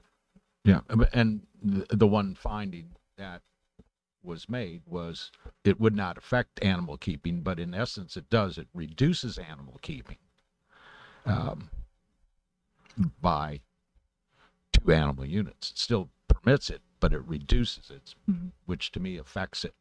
So I'd like to hear from my colleagues on it, and then we can ask the applicant. But like I said, I have no problem with the lot line adjustment variance, but that's what I'd like to see is that we have a deed restriction to preserve and protect agriculture and animal keeping. All right, Councilmember Alleman. Sure. So I see this as a dispute between two property owners that they've gone to litigation. They've resolved it. They have a settlement agreement. And so I see in this case, the less government involvement, the better. There's no neighbors that have opposed it. Neighbors, in fact, have written in support or showed up in support. We have a number of lots that are already irregular. And in speaking to, so if the issue isn't then changing the lot line, our city codes already require a PACA, right? I mean, whether or not they have it deed recorded, they're maybe the PACA is not the right word, but an animal keeping area, right? Where these lots are still required to have that, whether it's in the deed or not. And I know these are some of the questions that we asked behind the scenes before this item came to council, in that if we were to put a PACA, deed recorded PACA on the vacant lot at this time, it would then have to be possibly moved. And so those are usually put in place when you know where the building is going to go, the house. Since there is no house, it's kind of arbitrary where we would select to put it, but that we can certainly I know that's kind of like that sticky note that you said, but placing one right now is kind of just put something that then has to get undone and redone, but can certainly record it. And then my question is, I guess not a question, just to come back to what Colin said, is that usually we can't place conditions on a variance. So in terms of kind of sending this back, after hearing what our residents have gone through to try to find a solution to a problem that they have inherited, I think that they've done a good job of coming to a resolution between the two parties. And certainly we want to see animal keeping, certainly on that new lot we can, once it's decided what will be built, have a PACA there, and have it recorded. As far as the other lot, I'm less inclined to deny it, for that reason, because I think that what we have in our community is strong enough to make sure that there is space for animal keeping there. So thank you. Councilmember Bash. So is your intention to build a home on the property?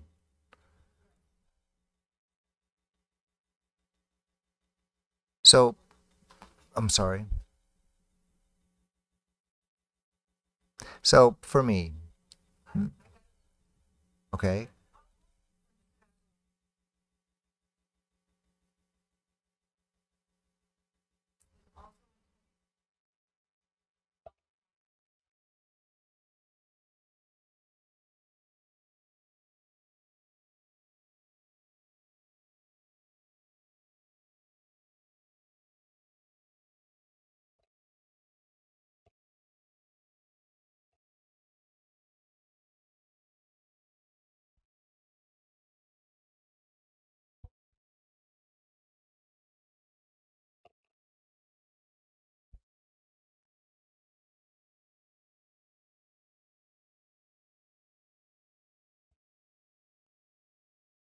So it looks like you guys came together, and I actually felt very badly that it was a battle. Norco's kind of famous for those kind of battles, but what Norco's really famous for is holding the line.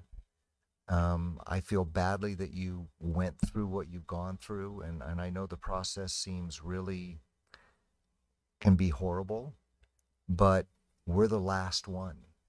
And the reason is because Planning Commission after Planning Commission, council after council has stood their ground and said, we are going to create this community.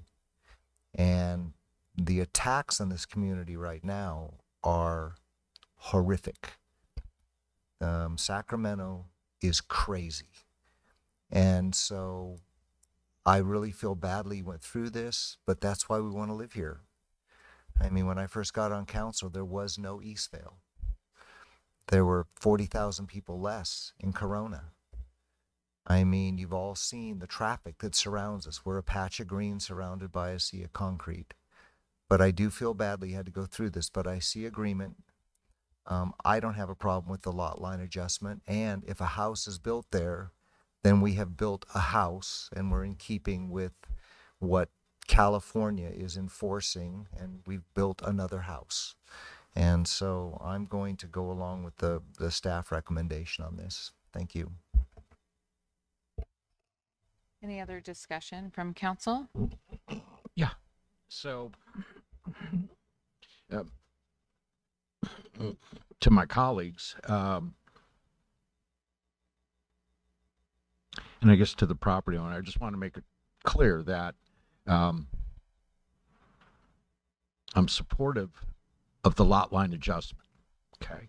My concern is, and you mentioned it yourself, that your intent is to sell the property, and the intent would be to sell it to animal keeping folks.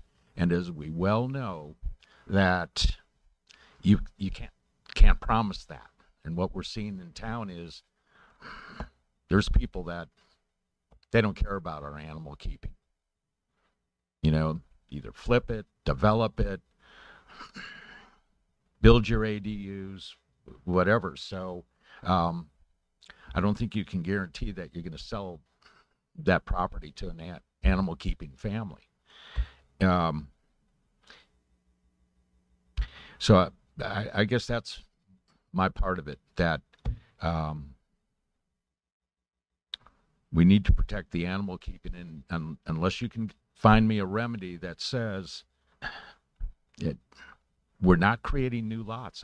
I look at this as you're changing the footage, and it's by a substantial amount. You're creating a new lot, and our code does say any newly created lots require a deed restriction, a PACA. My understanding of the subdivision map is that, in essence, when you're just adjusting a lot line, that's not creating. But I understand where Councilmember Newton is saying you are creating, in essence, the square footage is changing, so therefore the characteristics are changing of the lot, so they're new lots. But the reality is that when you subdivision, newly created lots is for subdivisions where you're creating new lots. In this case, you're still ending up with two lots.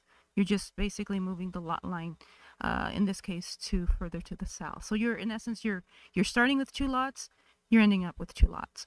So, and this is just my recommendation, staff's recommendation. Again, should this property, this vacant parcel to the south ever want to be developed, just based on the characteristics, and this has been the characteristics for all the properties to the south, they will more than likely have to apply for a variance to be able to put a house on there. Number one being is that there is a 100-foot rear yard setback. Mm-hmm. Two lots to the south, they weren't able to meet that. Not because it was mostly because it's they're not as deep lot. Minimum lot size is 2,000 square feet, and on top of that, you have that road easement. So it created a unique situation to where we were able to approve the variances. So more than likely, that is going to be the case here. If and when we know where the house is potentially going to be set, should this be developed, we'll know where the house is going to sit, and that way we can situate the PACA in a meaningful way where it's going to, number one, allow access to it and make provision for the number of animal units. So you do have that ability to make sure that this lot is animal keeping indefinitely. If, as of right now, as it sits right now, being a vacant parcel, you can use the entire parcel for animal keeping. It's a permitted use without having a house there, so you can use it. Yeah. Absolutely. Right. But when you start encumbering it with houses and stuff like that, that's where the lot, it gets more restrictive, and that's where you want to put the PACA. And historically speaking, based on the development to the south, that's what we've been doing as far as making sure that the lots remain animal keeping with development. So staff recommendation is that yes, we can look at it, and it won't be just a sticky. It's something that will be and how would you ensure that that it won't be a sticky note? If and when the development of the property is proposed, and it doesn't meet the setback requirements, which more than likely it won't not, when they don't have enough room, because you end up, if you apply the 100-foot rear yard setback, you end up with a building envelope of about 10 feet. It's not going to work. So more than likely they will be required to do a variance, and with the variance, we'll have to the finding will have to be made that it's still an animal keeping lot, and the way that's made is by requiring a recorded animal keeping location. And that's been historically what's been happening with all the lots that are being development, especially the one to the south, the furthest south, and then the one next to it. They all had to go through a variance, and they all were required to provide animal keeping. So that's staff recommendation anyways. And I'll make sure of it. I have to compliment you, Alma. Very good report, and you defended your case extremely professionally. Always proud of you. Okay. Thank you, Mayor. All right. Any other discussion? I'm going to agree with Alma that the PACA can go when development, if and when development should occur, and there's ways to get that done with what already exists. So with that said, I'm going to make a recommendation that we uphold the determination of the Planning Commission and approve variance 2023-01. Second. Okay, it's been moved and seconded to uphold Planning Commission. Will the clerk please call for the vote? Go ahead and vote.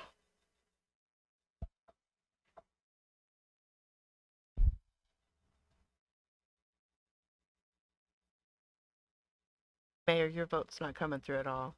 Yeah, I'm not seeing anything. I vote yes.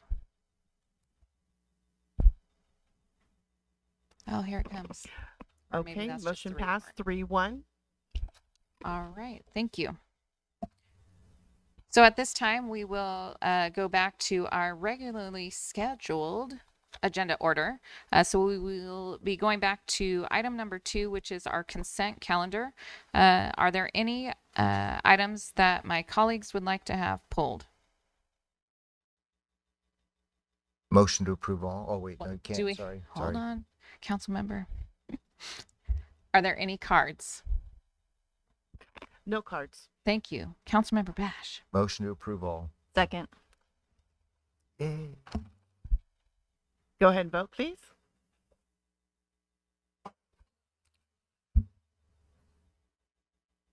I vote yes. Thank you. Motion passed 4-0. All right. So moving on to item number 4, which is public comment. City Clerk, please. Thank you. I do have some cards. Matt Jefferson.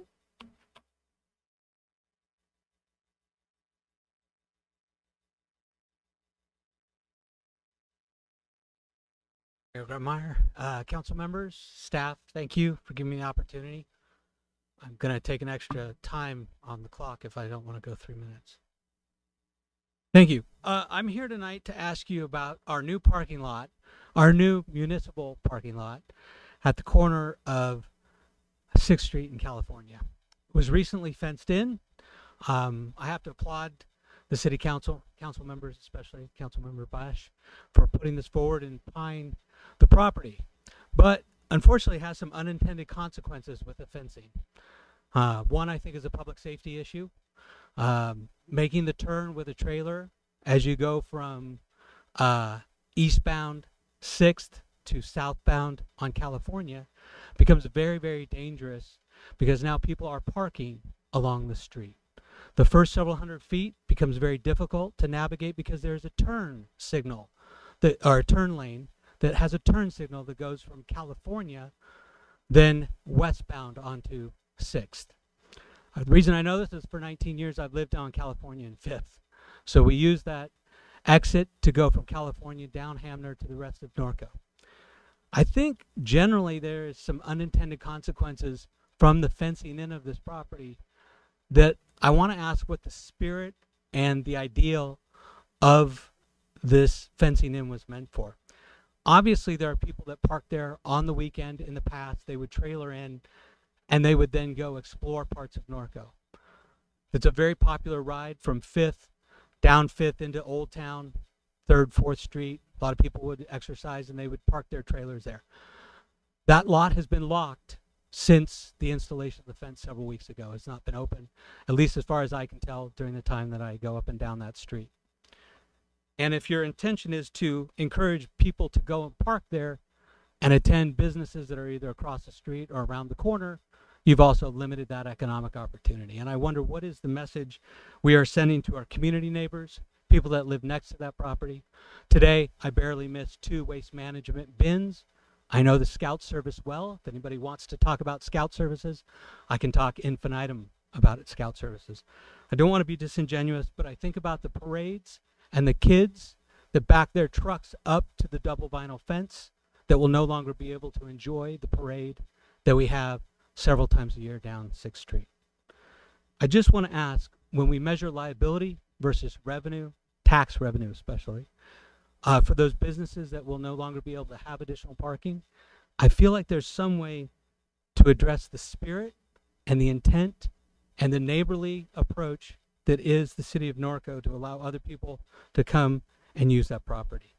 And I will leave it at, I thought it was supposed to be partially fenced off because I had heard some rumors that it was going to be a maintenance depot, but clearly that has not happened. Thank you. Thank you. Jim Pollard.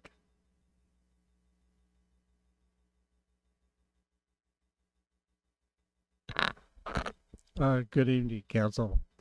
I want to thank Robin Grunmeyer for the services for Ted on this last Saturday. I'm kind of here to stress the fact that we've lost so many people up there at Ingalls for voluntary services. Actually, I'm the last one. We lost Shane Porter, Ed Dixon, Ted Hoffman, and we have so much equipment up there to be taken care of that isn't, I'm not capable of doing it all myself.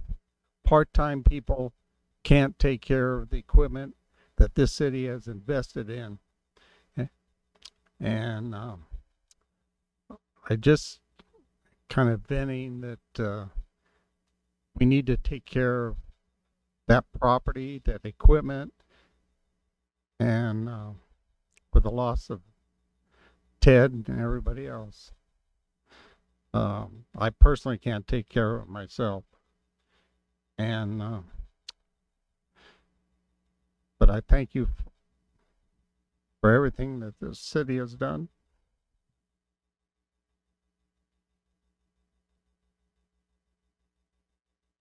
Thank you. Bonnie Slager.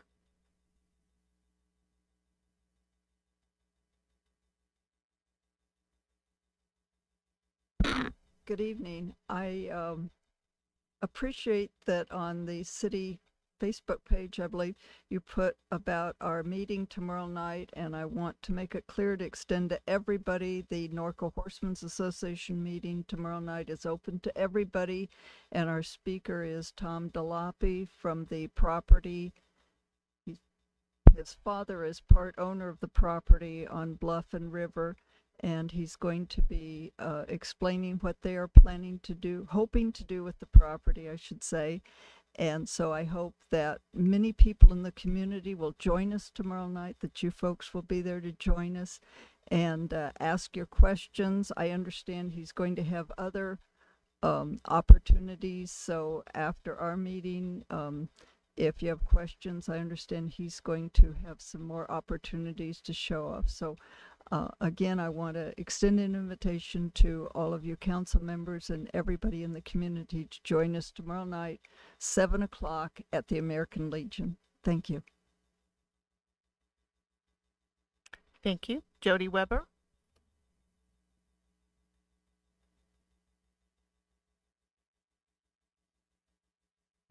Good evening, council, staff. Wow, it's been a while. So, I'm here as the secretary on the board of the Lake Norconian Club Foundation. You might have seen all these wonderful flyers out there. So, just announcing our upcoming fundraiser on, let's see here, I think it's Memorial Day weekend, May 27th. It is a Lucy and Desi inspired event under the stars, and quite a number of you in the room actually joined us at Galliano Winery, so it will be in the same location. So we're just asking that you attend this year. You can check us out on Facebook and all of the social media events or social media things that we have. And we're just looking for your support. So if you need any, there's flyers out there. If anybody wants any other information, they can come and see me. Thank you.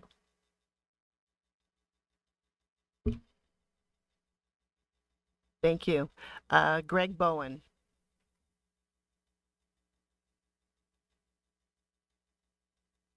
I want to thank you for letting me talk.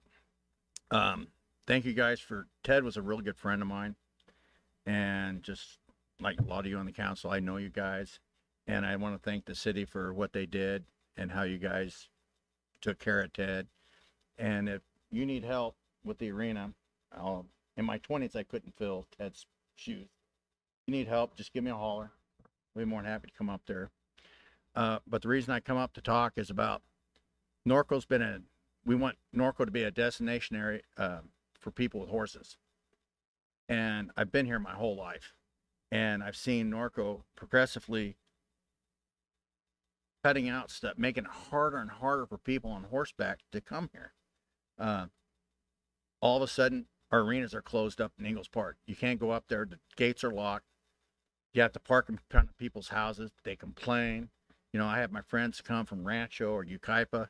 They come down and they're having to park in front of people's house. And I'm going to have to go out and make sure they don't park in our trails, which I'm good with that. But that we have places we can have them go park and they can go ride out on our trails, but we don't offer that. I don't know why. Now we have that new lot with it's all fenced in and it's locked.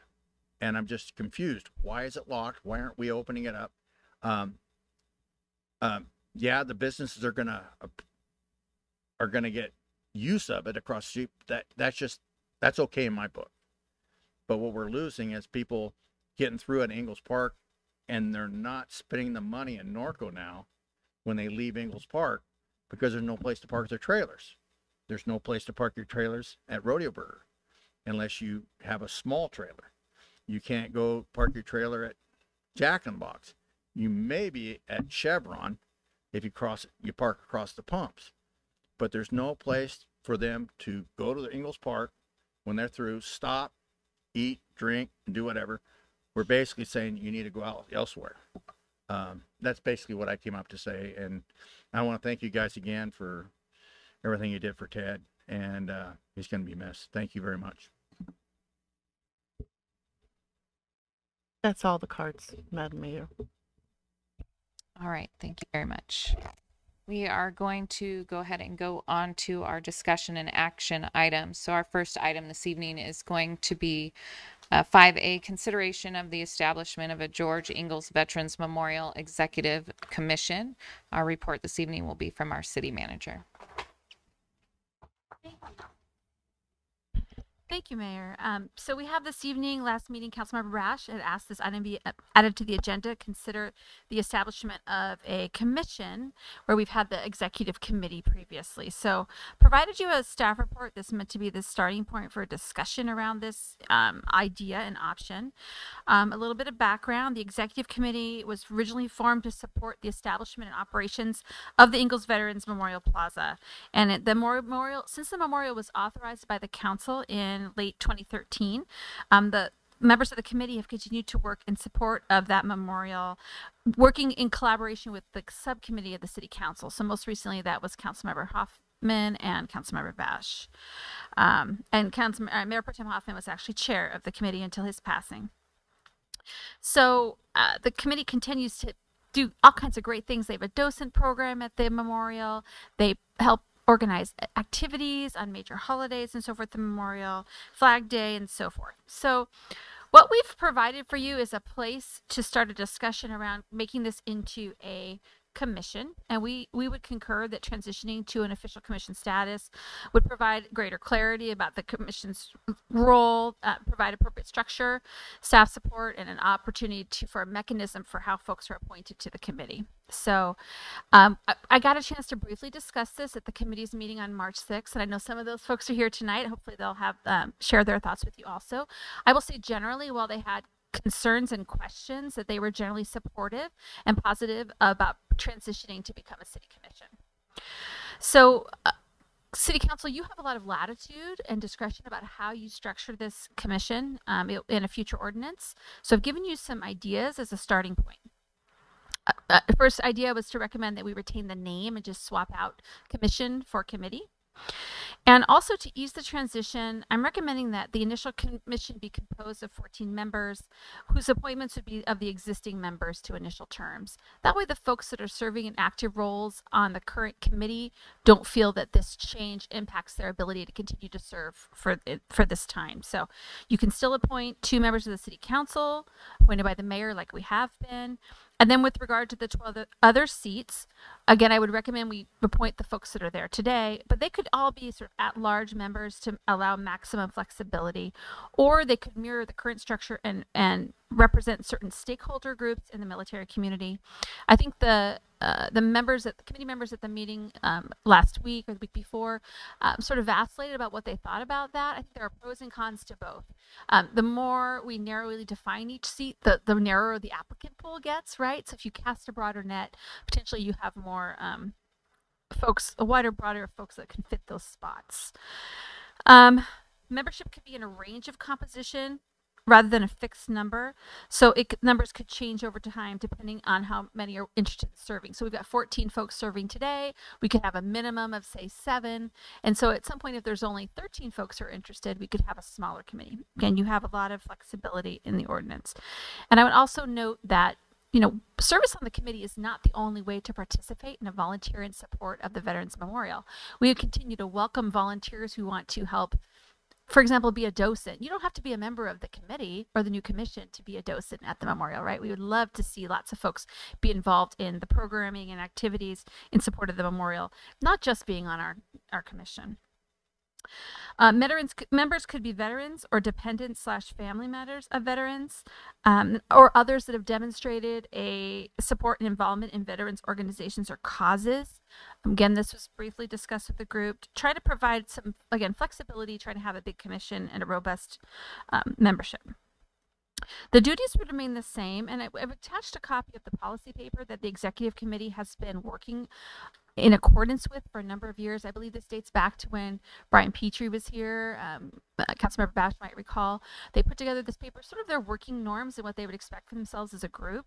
The group can continue to kind of have these informal working policies for themselves, but again, it would be more under the purview of the city, more specifically, right? And you could also have a student member. We've recently added student members by resolutions to many of our commissions, and so we certainly could add that to that resolution and provide a student member if we would like to do that. So our recommendation tonight is really that you discuss this concept, see if you're in support of creating a commission, and provide some direction to us regarding how you would like to see that come back in an ordinance. All right, thank you. Does council have any questions of staff? Lori? We're going to start with Greg. Thanks. No, I know you're trying to reference this as the commission, but it says the committee could still include 2 members of the city council appointed by the mayor. Not required, though.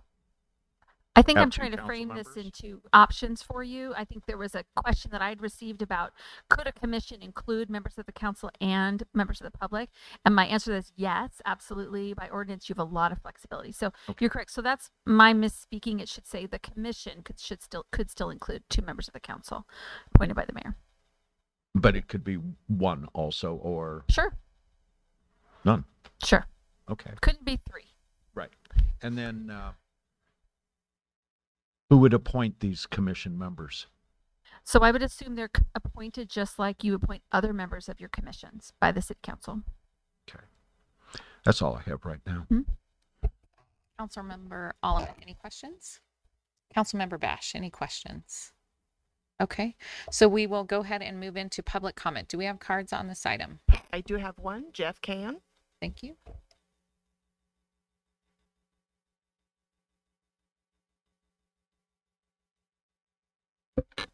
Good evening, Council. As the acting chair, I'm here to just speak on behalf of the committee as it exists today. City Manager Lori was nice enough to come to the meeting, as she mentioned, and we really don't have a problem becoming a commission. We understand the requirements of what we do and the fact that we should fall under the officialness of being a commission, so that's really not an issue. And she listed a few of the options on the staff report on page 2, where she talks about, the makeup of the committee. When we formed the committee, and it was, I'm sorry to correct you, but it was December 5th, 2012, when the project was officially approved by the council. So the policy paper was just something that we came up with since we were sort of not official, but yet official. We still wanted a policy document to explain our makeup and how we proceeded with processes and rules and things for how we vet people to go on the wall and to have ceremonies and things like that. So real quick, we don't have a problem modifying the requirements of who the members are. We sort of agree with the idea of making it a lot more flexible. We currently have Don Farmer on the committee because he's the representative for the Riverside County veterans. He lives in town, so it's real easy. Who knows, in a couple of years, maybe that person that represents the county lives in Temecula or somewhere and really can't or doesn't want to come to Norco. Then if we allot a seat for that position and not for that person, we may end up having an empty seat for a few years. So making it more flexible, the council then gets to make the decision from the applicants, the bigger pool of applicants, who you would want to be as members. For instance, there's also the recommendation, right, to have a student. I would assume that we would want that student to be a member of either the ROTC or the Sea Cadets. But if we don't get any applicants, we certainly would want a student of interest who wants to be on the commission. So we wouldn't want to restrict it per se. Like, Lori was saying, we have a seat right now for the commander of the American Legion. If in the future that commander doesn't want to be part of the committee or the commission, then what happens to that seat? So by allowing more flexible, it gives the council more discretion on who to appoint. Now, as recommended, we have the 14 members right now. On a normal commission basis, you would then probably end up with, let's say we stick with 14 or 15. You're going to have to figure out, do 5 members get reappointed in year 1, the next 5 in year 2, and so that there's a little more staggered? Or, you guys got to figure that out kind of thing too, as far as how that goes. So, but yeah, we're certainly in favor of it. And again, we're leaning more toward the flexibility to give council the leeway to make up that commission however you see fit. We're in support. Thank you. No additional cards. All right, thank you. At this time, I'll bring it back to council for discussion and action. Councilmember Bash. So the reason this came up is we actually throw a lot of resources at this commission. There's times when you have 5, 6 staffers sitting in that room, and there's nobody taking minutes, and it kind of needs to be more official. It is a city asset. At the same time, we want to foster the volunteerism. I mean, this was created initially to build the memorial, and I think that we're now at a place where we need to sort of elevate that commission. I like the idea of the flexibility. I want to try to make sure that we, on that commission, there's somebody from the junior ROTC program, the major, or who's ever there. We were lucky we had Dave Spratley, who would be part of it. I think 14 is a good number. I think Jeff's suggestion that we stagger the appointments. I think that the policy paper is a good place to start. One of the things that I would like to see is maybe just a little bit tweaking of the mission statement of that particular group, in terms of what their responsibilities are, just something. And in tandem with that, part of the reason I wanted to form a commission is I want to form a separate nonprofit wing that will help to fundraise. And that would be another opportunity for people to support the memorial without actually being on the commission, and maybe attract people from around the area, not just Norco proper. Because one of the things that we've added is the Gold Star Family Memorial, which is built specifically as a regional center point for Gold Star and Blue Star families. I'm not sure how to proceed. I think we have a loose outline as what Lori's laid out. I think what I'd like to see is maybe we take it back to the committee and get their very specific input, or would you rather go to staff and work something out? How would you like to proceed, Lori? I think either way is fine. I'm curious about the other members of the committee that are here tonight, and Mr. Cahan, if they have feedback on that. I feel like we have sort of the guts of an ordinance here. That's what I think. So if the guts of the ordinance makes sense to the council, then what we can do is craft the ordinance and bring that back probably the second meeting in April. And then the community, the committee, the council can chew on that and revise from there. But I feel like we're kind of there in terms of consensus. That's my feeling. I don't know what the next step is. So we'll write an ordinance. We'll draft an ordinance that makes it so, essentially. So that would be my recommendation. Go ahead and proceed in that direction. Let the committee proceed as it's going now. We have Memorial Day coming up, and they seem to be functioning fine at the moment. It's just, I think it'll elevate their position. So my recommendation would be just to do what the city manager suggested. Okay, thank you. Councilmember Alleman. Yeah, so we discussed this back in December of 2021, and I've been in favor of it since then.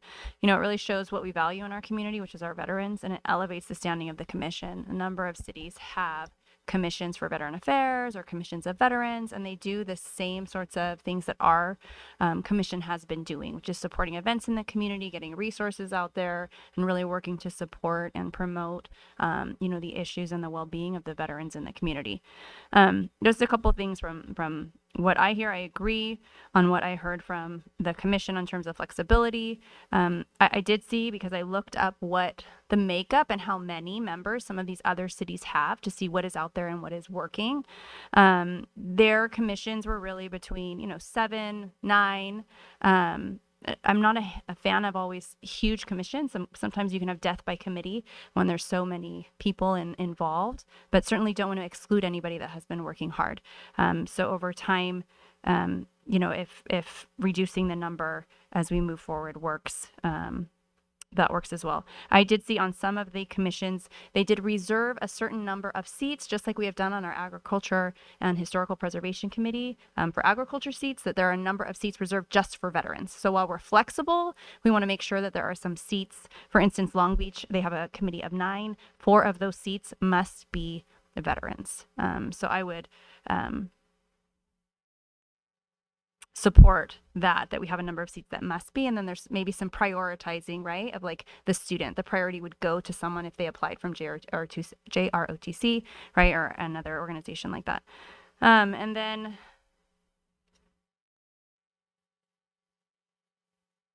I think that all the bones are there, the pieces are there in that policy piece, and I think what we're going to do is just really take that, and then as time goes by, fine tune and tweak. The commission will work as they have been, giving as all our advisory commissions do, giving advice to the council and their feedback to the council, so that as issues come up and things arise, then that is taken into account. There's a voice for veterans in the community. Thank you. Councilmember Newton.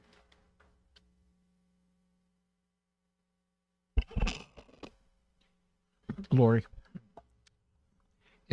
just some of these, like on the policy paper, where it says like executive committee, any changes to this policy paper must be approved by the Veterans Committee by vote. Staff is going to be going through this, and yeah, I mean, that obviously looks like a change. coming. I would agree. I think we would have to let the new commission kind of work through and take what their operating norms want to be. Like, for example, they've gotten here how they want to operate a docent program. That's great. They can just kind of turn that into an outline. It's a little less of a governance document and more of maybe a norms for function of the commission. And that's great. I think we want to empower commissions to have ownership of their work as long as they're operating under the umbrella of the city. So to Councilmember Bash's point, there's financial resources here that need to be appropriately documented and distributed. Not that anything's been inappropriate. It hasn't been. It's been perfectly fine. But as some of the members even pointed out at our meeting, that kind of check and balance is good. It's really healthy.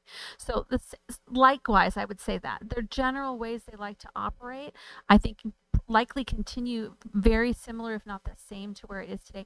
But we'll need to dig into a little bit of this because, again, it does fall under the purview of the city. So they're not an independent commission, right? Now, with regard to a nonprofit, if there's a nonprofit formed in support of the memorial, which is wonderful, that will have its own governing body, its own, volunteers that volunteer to keep its books. It won't meet in City Hall. It's completely separate. That can definitely have its own norms and operating. But in the end, that nonprofit's going to want to make donations to the city for the council to appropriate for improvements and great new amenities at the memorial. So that is definitely more separate. A commission truly is an arm of the city, of the body, and has to function under the purview of the council. Okay. Well, I appreciate your comment that because I'd like this committee or commission to have their own ownership of it. To me, that's very important with our veterans.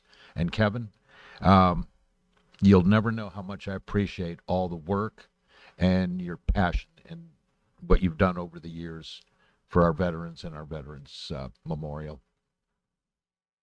All right. I would just agree with the comments that were made by my colleagues up here. And I'm in favor of leaving the size right now because, again, it's been said a couple of times. There's a lot of volunteers that have put in a lot of time. And I would speak to the fact that there are so many events held at that memorial throughout the year. And it's a lot of work and it takes a lot of hands to get those things done. And so leaving the size as it is at this time, I think would be very, very important. And I have observed like everybody kind of has their niche when we're doing those events up there. And so everybody's certainly a valuable part of that team. And I think, like everybody else has commented, the bones are there. So I would be fine with staff going ahead and bringing forth an ordinance for the council to review. So I will make one last observation just so we're totally clear. As you know, when the memorial was approved and when the Gold Star family memorial was approved, this is one of the most powerful lobbying groups literally in the city of Norco. And what we're actually doing, we're actually elevating that advocacy. And it's something truthfully that I think is great because you remember, Greg, when we approved the memorial, we had those people in the corner and they were like shriveled bacon when every veteran turned, wanted to know who wanted not to build the memorial. So we're actually giving the veterans much, we're elevating the power that they have, and I think it's a good thing. all right. So since this is asking for just some direction and guidance, we're good, right? We don't need. All right, perfect. Moving on to item 5B, which is the Landscape Maintenance District's Proposition 218 status update and consideration of next steps. Our Facilities and Maintenance Director, Ms. Hamilton.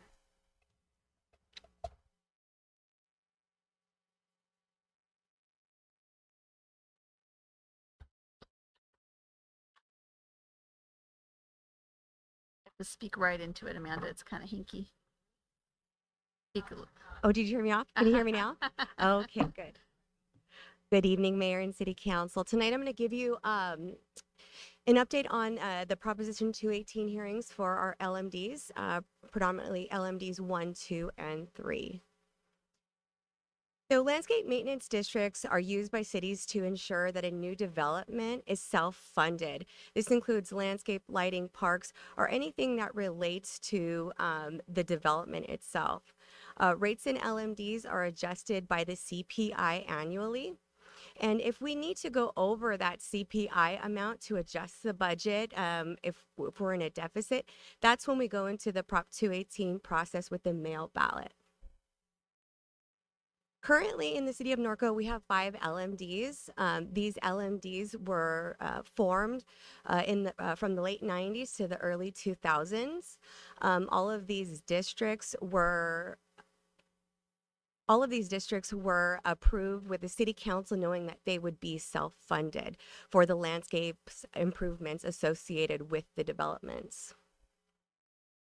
This last year, when we brought you the LMD budgets, we noted that in LMDs 1, 2, and 3, there were deficits, or they were in a position where they were funded so lowly that we would need to go into Prop 218 hearings this next year. I do have an updated current budget summary for you. In LMD 1, we had a fund balance this last year of $735, so we were in the black. Now, when we have revenues of $11,670, but we also have O&M budgets of $15,300. So this leaves us in the red with a deficit of $2,895. When we go and we look at LMD2, we started off in the red with a deficit of $756. Looking at the revenues and then looking at the O&M budgets, we're back in a deficit of $2,756. In LMD3, we started off in the black. But when we look at the revenues up against the O&M budget, we are in a deficit of $10,278.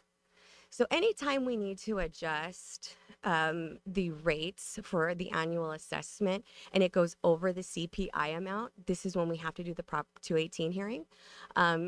The assessment engineer, along with staff, we've come up with optimal cost scenarios for these 3 districts, and I'm going to go over those options now. LMD1 is Beezer. This is comprised of 67 parcels.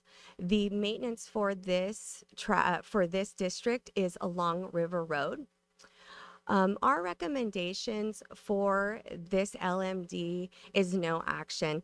What we're recommending is basically for staff to continue to evaluate the budget options and possibly reorganize this district with the proposed Delapi project. When we also say no action, what we will do is do the annual assessment based on CPI like we do every year for the LMDs. The next LMD is Western Pacific. This is comprised of 217 parcels. This area is around Hidden Valley Parkway and Norco Hills Drive.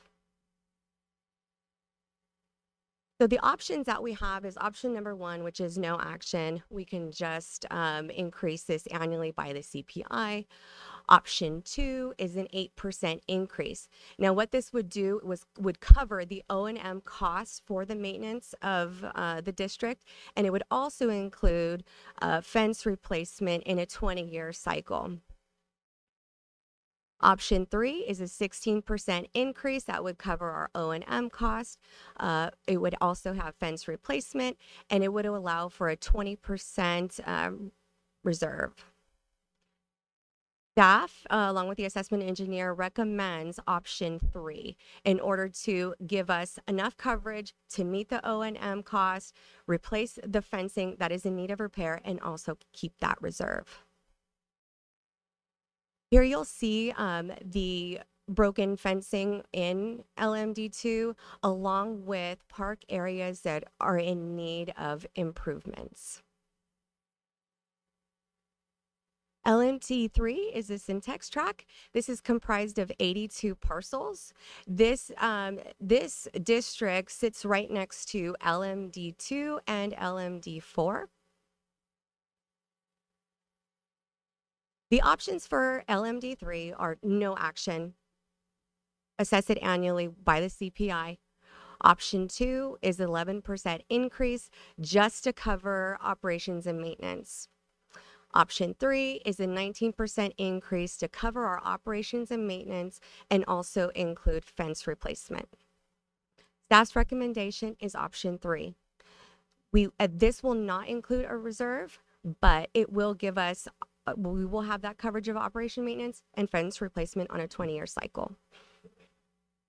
In these pictures, you'll see we still have that old wooden fence, and we also have turf area maintenance that is on the exterior and the interior of the district.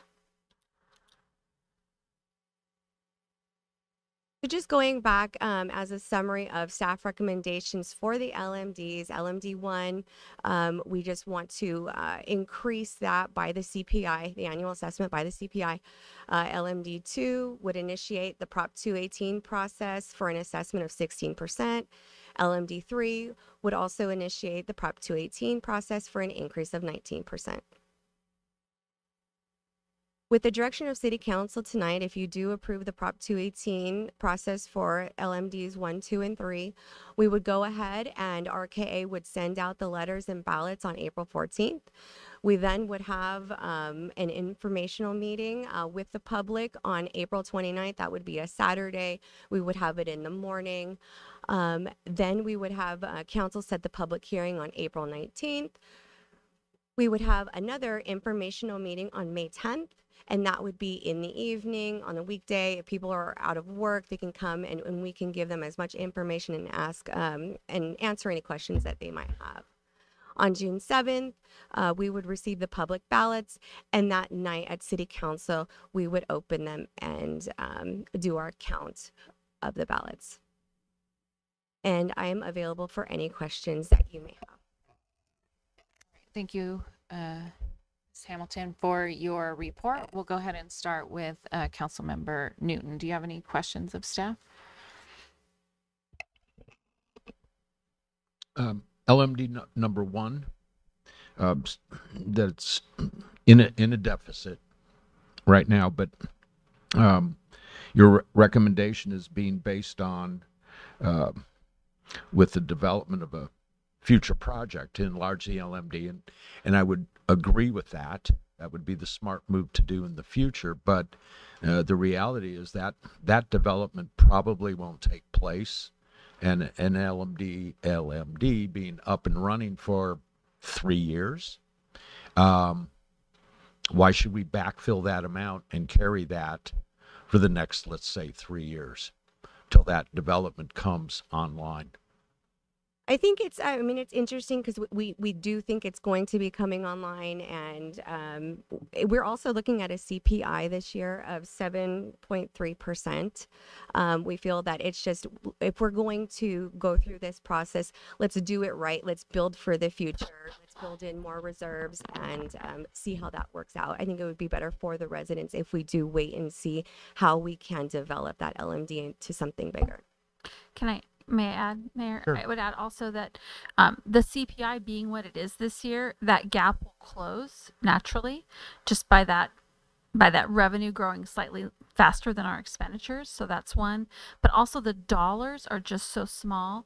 I would not recommend actually we backfill it all. I would carry that negative fund balance and let that sit, let that ride, and look to pick it up, but not let it grow by the combination of revenues and then trying to trim where we can on the expenditure side. So it just feels like it would be a better fix for the neighbors, and if we're able to do it like another zone in the district and add those units. Now, I'm with you that if we can't let this go on, if that development, if we're 3 years from now and that development doesn't look like it's got legs, I would say, but for sure, then we need to consider what the neighbors there want to do. And really, these elections are all about what the neighbors would like to do for their neighborhoods.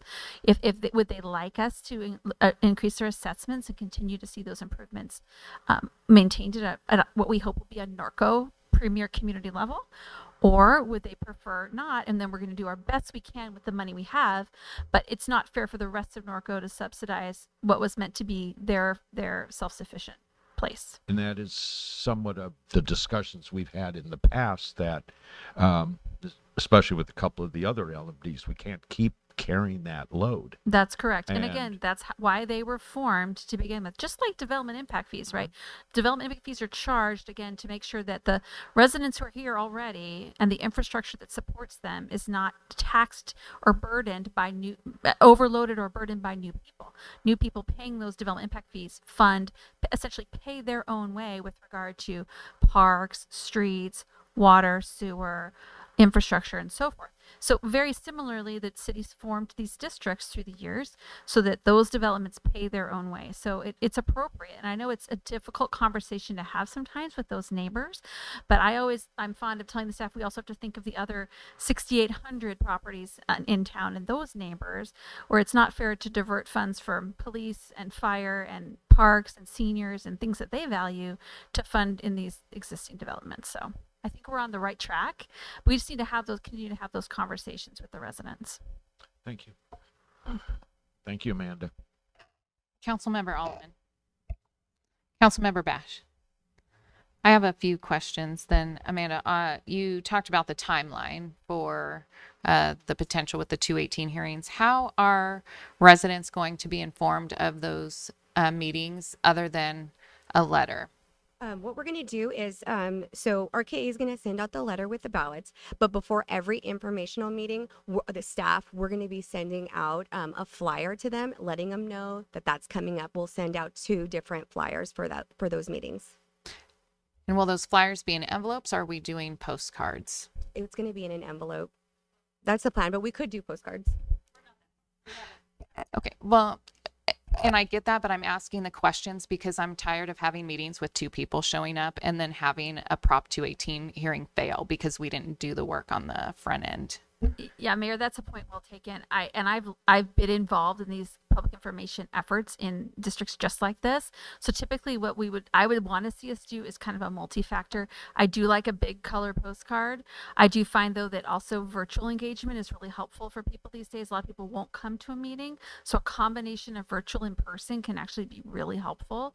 If you do a Zoom at 7:30 at night, you'll get people that will not come out on a Saturday morning because they got their kids in baseball and etc. So I think a combination of those things, then we'll use our social media. So public information is very appropriate. We have to be careful and thoughtful that we're within the confines of the law and truly being informational and not advocational one way or another.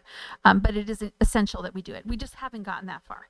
Okay. I just want to hear that we're going to do more than just a letter in a city envelope that doesn't get opened. Okay. Yes, that's been previous practice. So no, that's our plan. Our plan is to make some nice flyers, postcards, and get them out before these meetings so that they are very well aware that we're going to have these meetings. Okay, perfect. Any other questions of staff? Okay, so then I'm going to go ahead and open public comment at this time. Are there any Thank cards? you. I do have cards. First one, Matt Jefferson.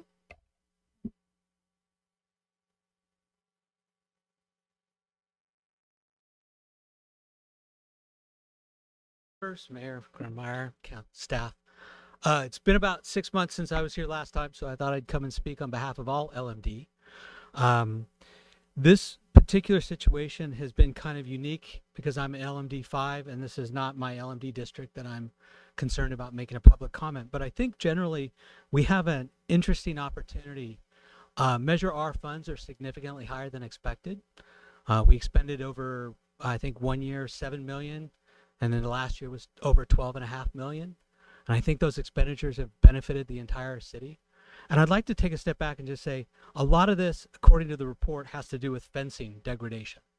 There are shared fencing areas that enhance and contribute to the value and look of the entire community.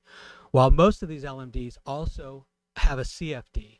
For people that don't know, that's a common funding district, and that has paid for the police and the fire and the expansion of civil, other public utility works during that time. The LMD, obviously, the intent and the purpose of the fencing was something I discussed last time. On November 30th, a sign went up along California near my LMD that said Measure R funds were being used. 375 linear feet of fencing on vinyl was done on California, but no other part of my LMD has been done. What I'd like to propose is have the city council and staff and city manager take a real hard look at how we use Measure R funds in shared ingress and egress streets like 5th and California. I'm not talking about the rest of my LMD. I'm not talking about internal streets in LMD 1 through 3. But if we start to look at how this beautifies the city and the experience of shared streets, whether that be on Norco Drive or whether that be on River Road, I think that that opportunity is.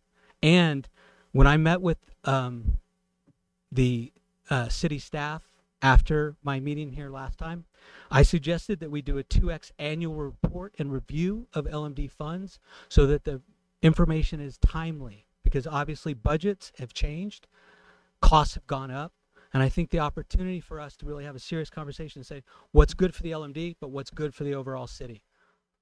I'm not concerned about my LMD myself, and I know Ted, and God rest his soul, and thank you again for all the efforts that the city and the staff made during the memorial. But I would just like to share, because I was known as LMD 5 guy, I'm LMD everyone guy tonight. And I'd like to see us think about the city and the beautification of those shared transit areas where people that might not live here, but they see a nice vinyl fence. That might be part of the property that's LMD, and I think we should use Measure R funds for that.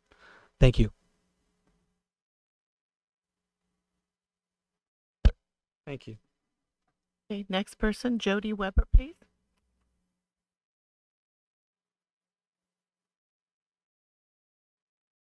Good evening, council staff.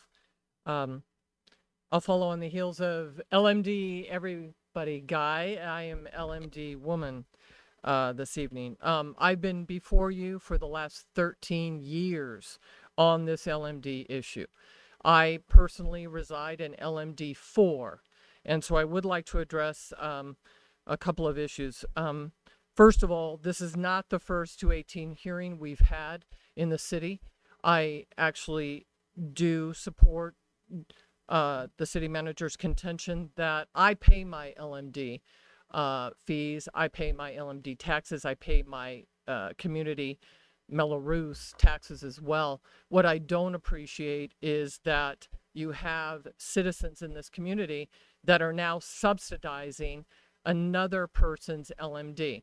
When they purchased their homes, they were well aware of their responsibilities to pay for that LMD. They were also well aware of the fact that those fees and taxes would increase based on the CPI. So the fact that we are very conscientious about the fact of everybody being concerned about having taxes raised, we also have to balance that against some of the savings that they actually probably have in their own households right now, with probably working from home, no longer having taxes or gas issues and whatnot. So keep that in mind. And also, we've not done a 218 hearing because you also are concerned about the cost of doing a 218 hearing and it not really achieving its purpose and function, because I think, Mayor Grunmeyer, you made a very important point, which is not sufficient communication to the citizens. And this is another factor. These citizens that are living in these districts have complained about the fact that they don't have fencing. They don't have water to their rosemary. They have a number of complaints, and yet they don't recognize that they took on the responsibility when they purchased the home to actually fulfill the responsibility that is due. One other point I do wish to make for staff's purposes, and I will raise this time and time again.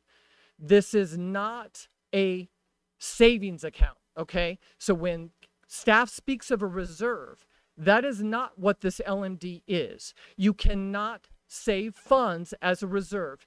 It is taxing for the cost of each parcel and the individuals who own it. Had I lived here prior to you creating this reserve for the drains that we have in LMD4, that would have never occurred. The Streets and Lighting Code actually provides for special assessments for those things. Now, I recognize you want to create a reserve for fencing, but I will be back before you again to say I will still speak out on behalf of everyone in the LMD to make sure that this reserve doesn't exist, because that's not what the purpose of an LMD is for. Thank you. Thank you. I have one more. Jeff Kahan.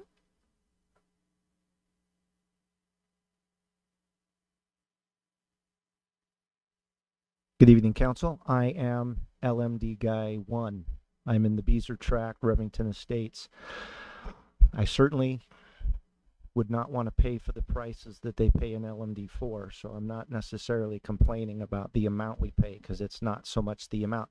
The issue was if we add the new Delapi property and they add us into, we've got 67 houses. The parcel map that I saw maybe 6 years ago, they were looking at 32 to 34 homes. I'm definitely going to be going to the meeting tomorrow night to see what the new proposal is, because I know things have changed. But if we're still in the 30 or 40 new homes added to, or whatever the number is, I guess the question, and I'll have to probably come back in the future once we see what's going to happen, but what our LMD pays for is just that little strip of landscaping on River Road that you can see from the Stater Brothers. I would say it's not even in our neighborhood. It's on the outside edge. Okay, it makes our entrance to our neighborhood look nice, but it's not actually in the neighborhood. So the question would be, what kind of LMD enhancements would the new Delapi people get? Because for our money, we're all paying for just this little strip on the outside. If all they get is a little strip on the outside, then they probably would pay something commensurate. I don't know that it would be fair to give them some grand, super fancy entrance, and then by folding it into us, we now have to pay for their neighborhood to look fancy versus the 23 years that we've been paying just for that little strip that we've got on River. I don't know if that makes sense, but you see what I'm saying? So I guess it depends on what LMD accessories they're going to get and what they're going to be charged for before I would say let's just wrap them into ours just because they happen to be next door. If they get something extravagant, maybe they become LMD 6. I don't know. But just food for thought. Thank you. No more cards. All right, thank you. We'll bring it back to council for discussion and action. Councilmember Bash? Couple of things.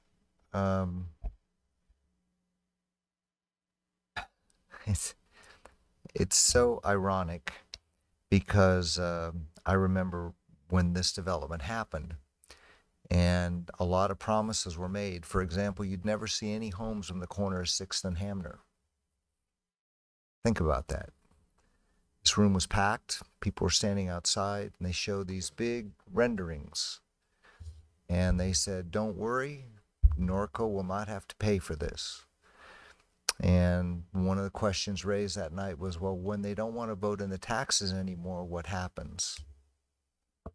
And so we as a council, as the costs escalated, so for example, we took on Norco Drive. Are we still doing that? Are we still taking on that landscaping and all that stuff? We're still doing that as a city. So that huge chunk is now the responsibility of the city. River Road, isn't that part of the LMD, that LMD 1? Didn't we just completely redo that road with Measure R funds? So that's not in front of LMD 1, that's just, we've tried to do the entrances. LMD 2, I walked the streets and lost by what, 3 votes? Because we couldn't get the word out. But we really tried to help them, and we started picking up costs, and we made them a great deal. And Robin may remember when a lady came in and was a lawyer, and she said, you know what, we didn't vote for this, and it's not right that you fixed it all up. So we were like, well, I'm not going to do that anymore. So I have to tell you, I like your philosophy, because the reality is those homes never would have been built had that agreement not been made. That those homes being built was the biggest change to this community in its entire history. It completely changed the direction of Norco. And now, you know, you talk to the people, the staff that was responsible for it, they kind of laugh and say, yeah, it was just too big for us. I mean, what was built was not what was promised, period. And I do have a question. So in terms of the costs, isn't the bond Chad, that goes 30 years, isn't that for the infrastructure that's there? It's not for police and fire, right? We all pretty much throughout the entire city, I don't want to correct anybody because I like the comments of the person that said that, but we all pay that equal amount.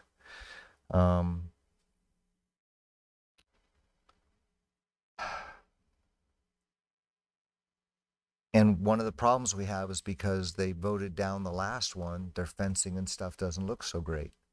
The trees and things don't look so great. But we got, literally, it was that lady that changed everything. It was sort of like, whoa, I guess you're right. But we made them such a great deal, and it got voted down. So, and I know there's a lot of people up there that feel, well, we can use Measure R funds. I mean, how come they get Measure R funds and we're not getting this? We're not. The point is that the entire development occurred because Norco knew they couldn't afford it. And a lot, I know most of those people are gone maybe. I mean, I'm here, Greg is here, Robin's here, but there were very serious promises made. And so but I also like the comments about the entrances. I do think that there's some merit to that we look at some of the entrances and we make sure it's dolled up. But I don't know, I kind of get frustrated with social media because I don't think people realize we're in the middle of the largest renovation of the city of Norco from underground up than in our entire history. Literally. I mean, I was talking about 2nd and Hamner this morning when it used to be a lake. And I mean, Headley Avenue was a lake to all the storm drains. I mean, Greg remembers Crestview. I drove Crestview through this rain. It's fabulous what's happened there. There's almost no flooding. There's no flooding at all. And I can remember when it was a river. So I'm going to support the recommendation of the staff. And again, if it'll help, I'll walk up there and knock on doors. Give me the talking points that we should try to adhere to. But I think that was the promise. And even though it's 20 years old, I think we need to just be kind of hardcore about it and do it that way. Anyway, thank you. Councilmember Alleman.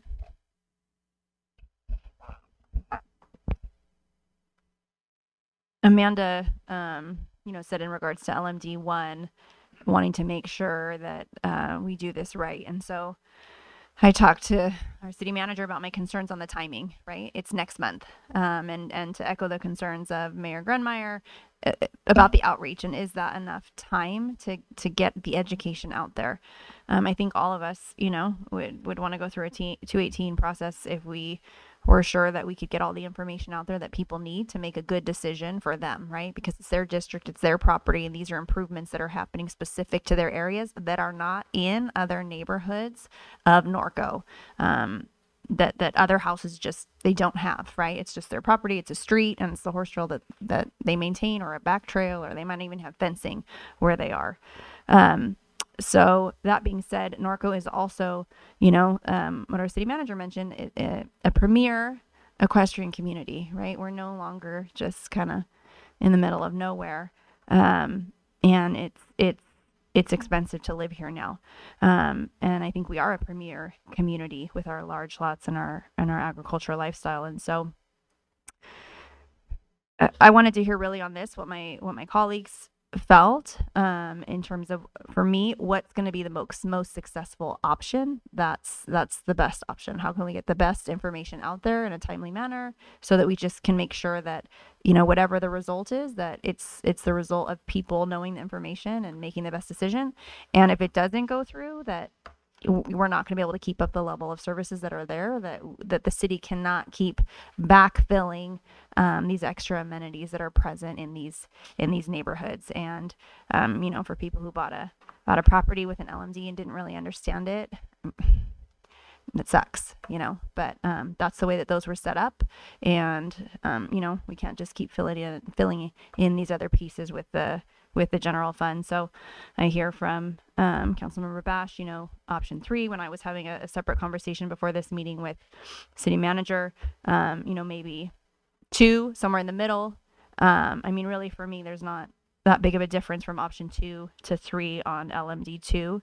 It's $60 a year. That's a very minimal increase per month. It's about $100 difference on LMD3. So my interest really is hearing what my other colleagues have to say and what they think is the best course of action, so we can find consensus, and then to give our wholehearted support to the staff on what they need to make this effort successful. Councilmember Newton. Thank you, Mayor. Amanda? On LMD1, what Mr. Cahan had brought up was, don't we maintain the trails? No. Interior of the district. We don't maintain the trails, we don't maintain the white vinyl fencing, and we do not maintain Sundance Park as part of the district. Yeah. In LMD1. We maintain that separately, but not as part of the district. Okay. So that's just coming out of general fund. Correct. And all we maintain is just that little bit from Corydon along river to their entrance.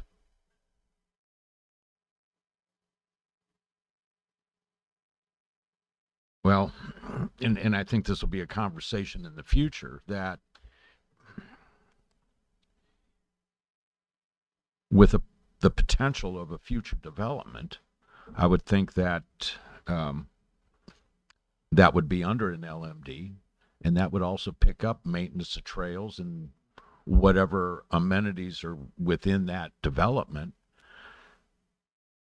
Well, that sure would be a burden on LMD number 1 to join those two.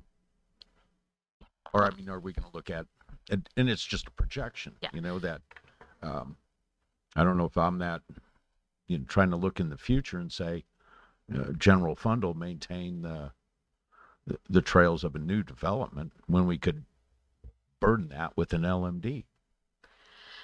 So, Councilmember, I'm always going to advocate that new development absorb the costs for its public improvements. So yes, whether it's an HOA or an LMD or a CFD for maintenance, whatever the mechanism, our general fund just doesn't have the bandwidth to take on that. Right. So the mechanism is up in the air. But with regard to the level of improvements, let's say the Delapi development goes in and has a higher level of improvements. There's an opportunity to have a second zone of LMD1. So within an LMD, you can have zones of benefit with different rates of assessment. Okay. But where you get benefit is that when our contractor goes out and when you're bidding that area in a larger amount, there's economy of scale. Sure. So they may have separate rates, but for us to go out to contractor Z and say, hey, here's the improvements. You roll out your one truck with your one trailer and your mowers and your et cetera, you get economies of scale, right? Armchair quarterbacking, the decision to just do that little frontage on river as an LMD was really not a great one, right? Armchair quarterbacking. In hindsight, because you just don't get any economies of scale to have just a contractor go roll out there for that one little line. It's very inefficient. So that would be how LMD1 could be helped. Creating zone 2, again, even if it has more improvements, even if we make it maintain interior trails and so forth, they may have a different rate. But both benefit from grouping together and getting some bang for their buck. And I appreciate that, Lori. It's just a concern I have, in the future with that development. But then I look at just that little bit on River Road, and they're spending $15,000 to what maintenance? It's, I don't know. It just seems kind of jacked up to me. So this is operations, maintenance, admin, time. So it's everything. I know the story. Thank you, Amanda. Colin, I guess I'll direct this question to you, and it's I appreciate what Jody says, and I don't want this to sound wrong, but welcome to the LMD wars, because what we've learned over the years with Jody and the discussions that she had with your partner, Harper, looking forward to it.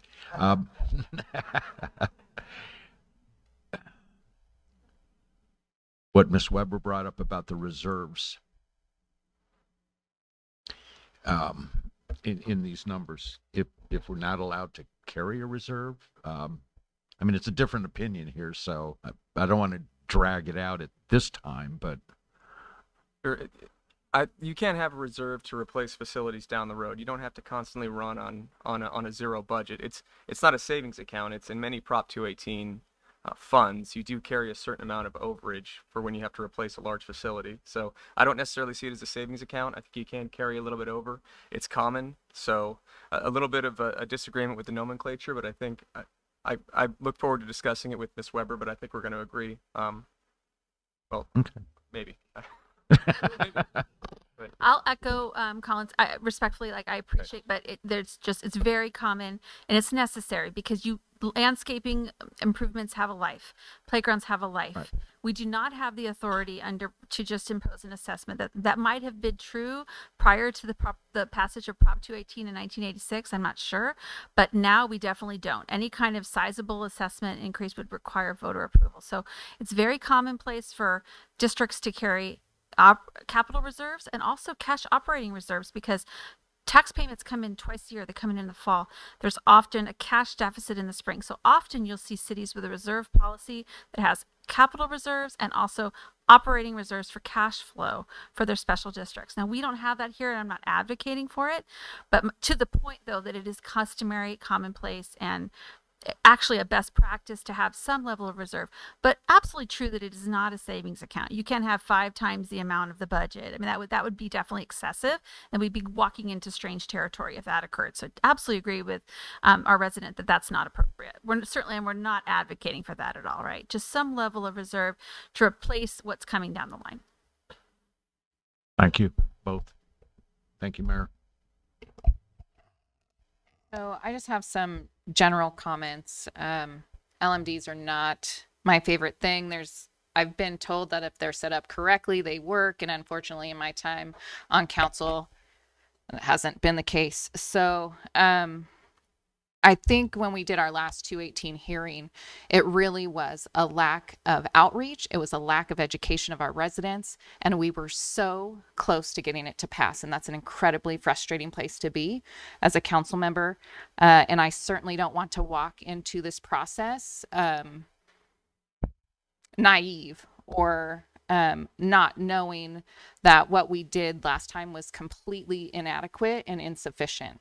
So with that being said, as I'm looking at the numbers and we talk about an 8% increase and we talk about a 16% increase, absolutely. If I hear it's a 16% increase, I, as a taxpayer, am going to be probably slightly irritated. But when we look at the numbers, just on, for example, I just did LMD2 just for the heck of it.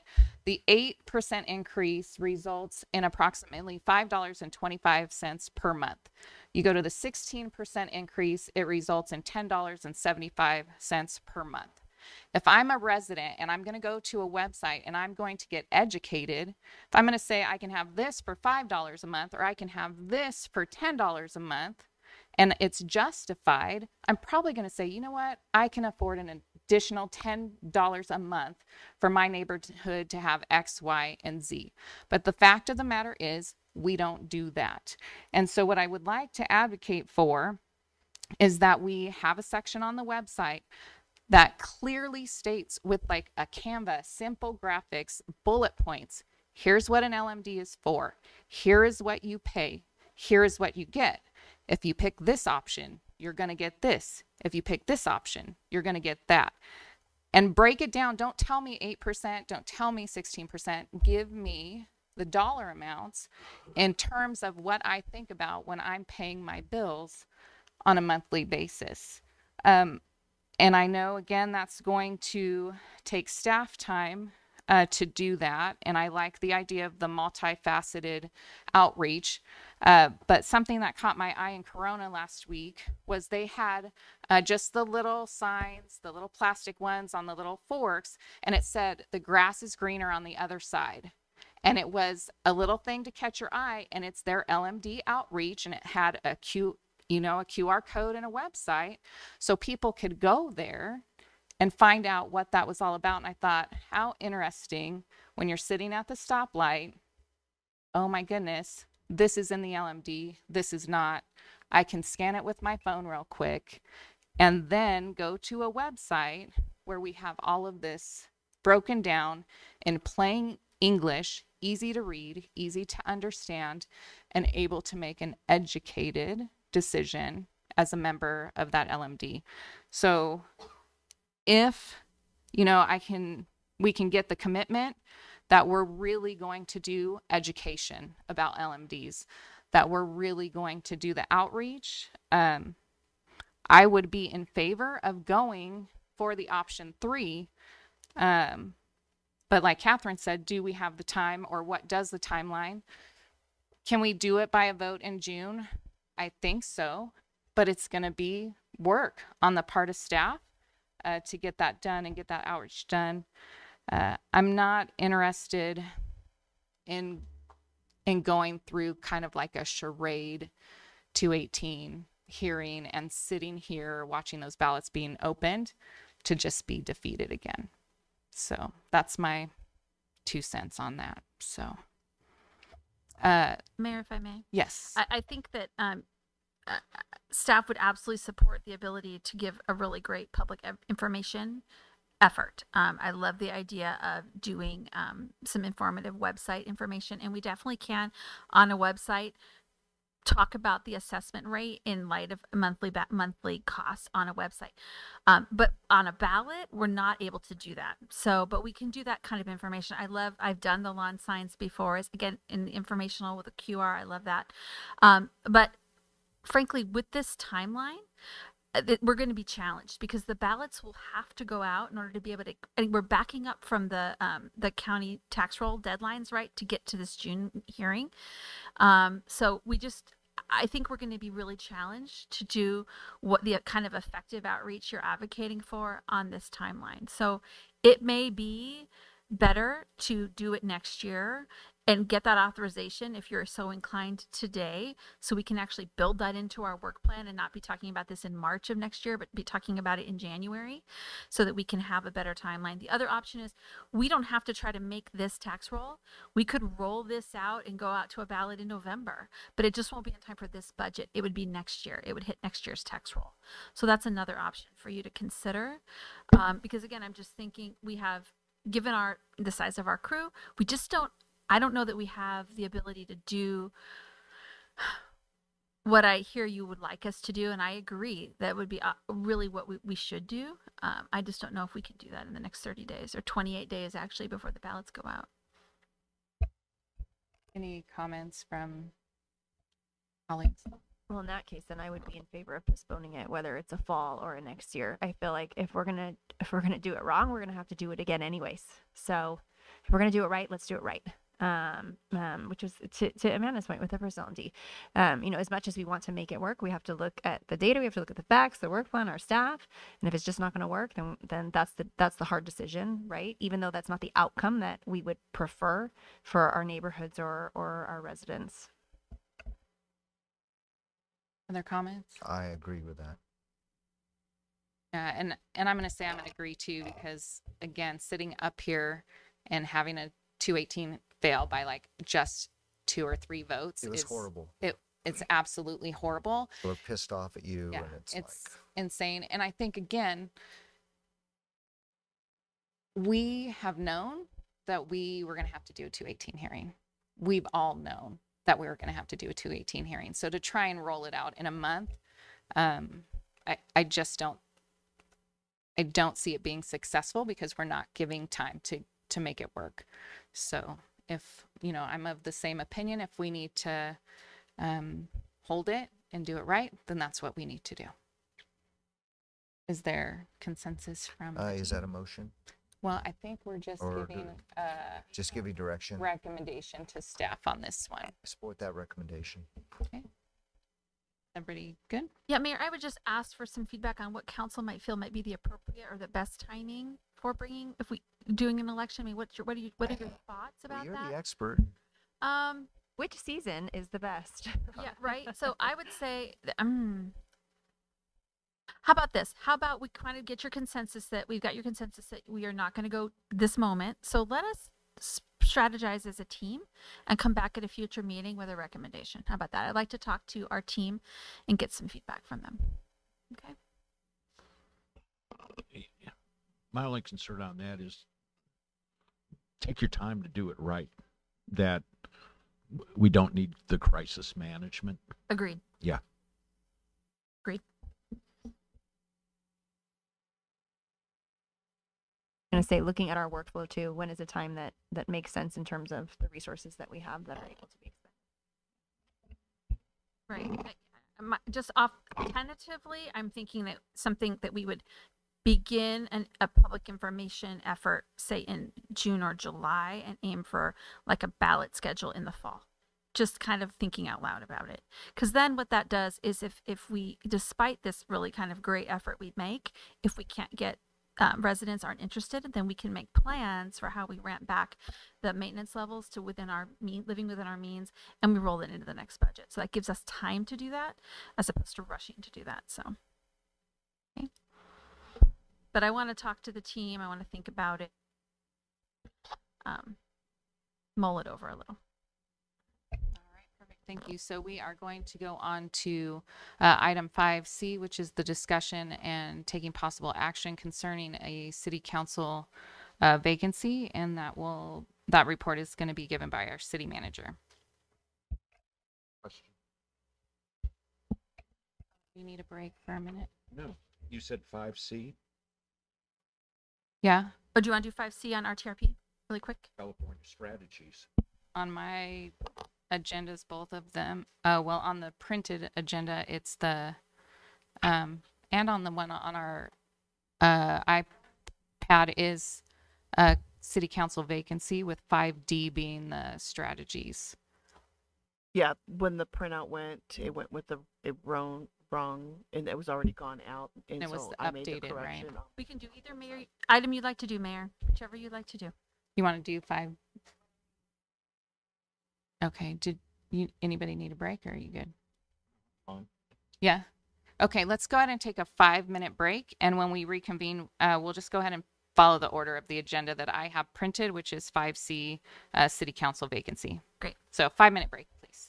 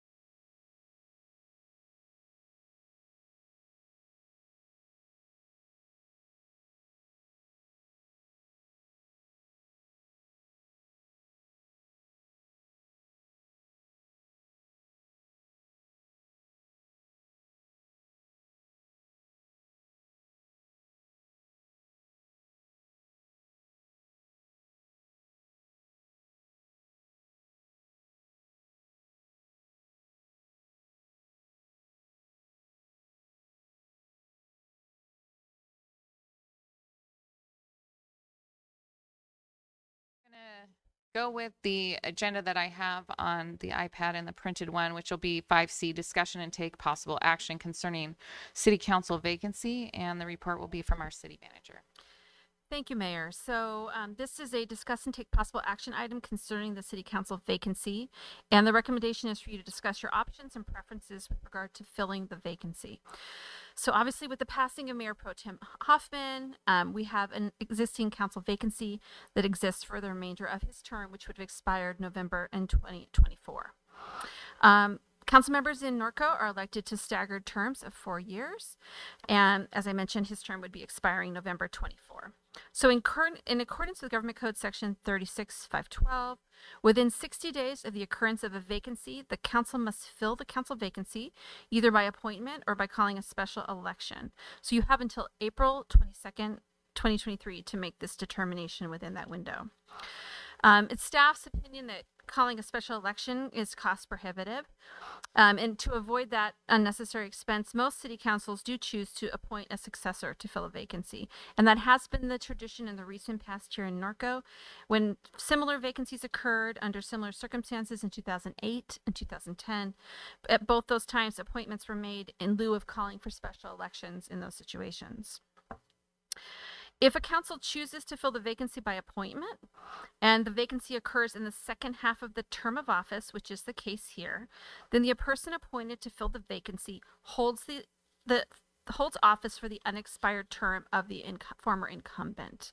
So again, if you choose to go the route of an appointment, that person would hold office until November of 2024. It's recommended you discuss this and take action as appropriate.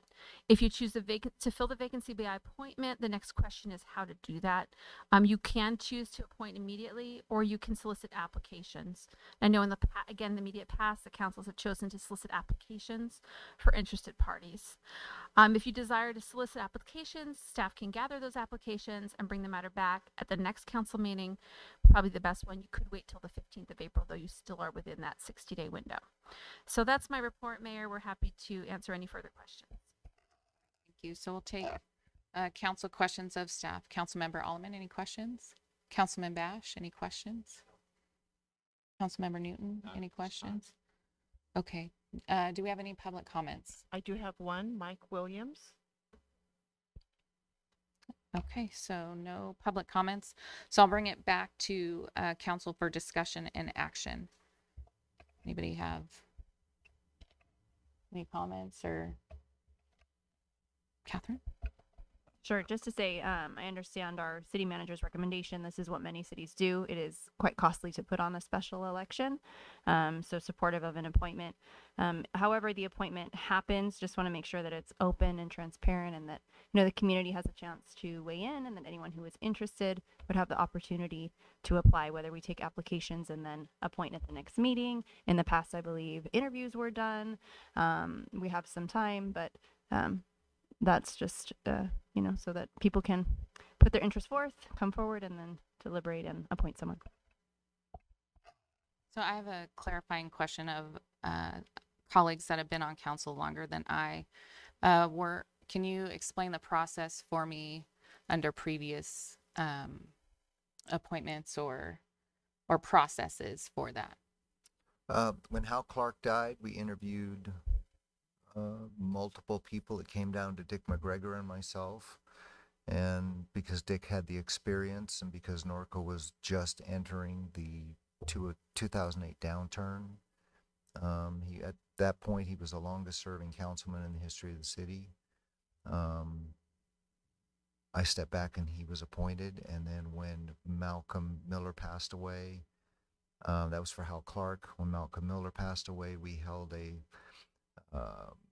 we had applications, and Councilman Newton was selected as the appointee. It's a double-edged sword. Those are very tumultuous times.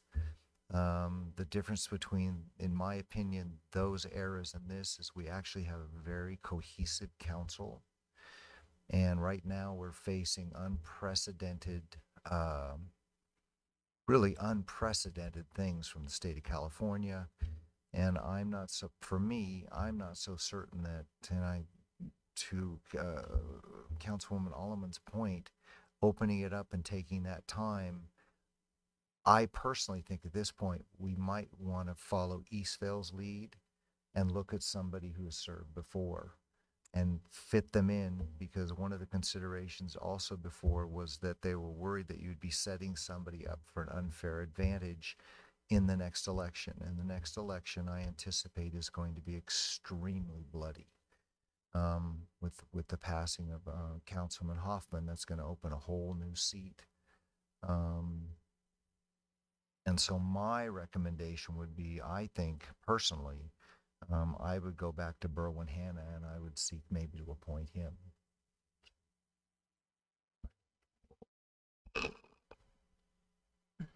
In 2010, having lived through this, and it was still turmoil that, that's where we were pretty well bankrupt. I think you would agree to that, Kevin. And then right out of the gate was the transition from our fire department to go to CAL FIRE. And I had 3 terms on the planning commission. I thought I was prepared. I knew where the restroom was, okay? And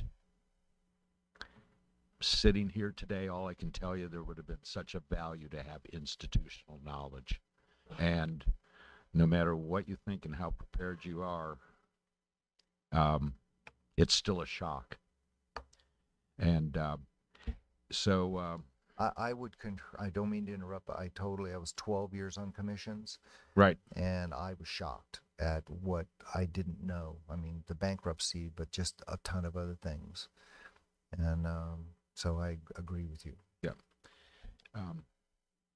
Other than that, Mayor, I'll leave it to you to. Thank you. That's all my comments.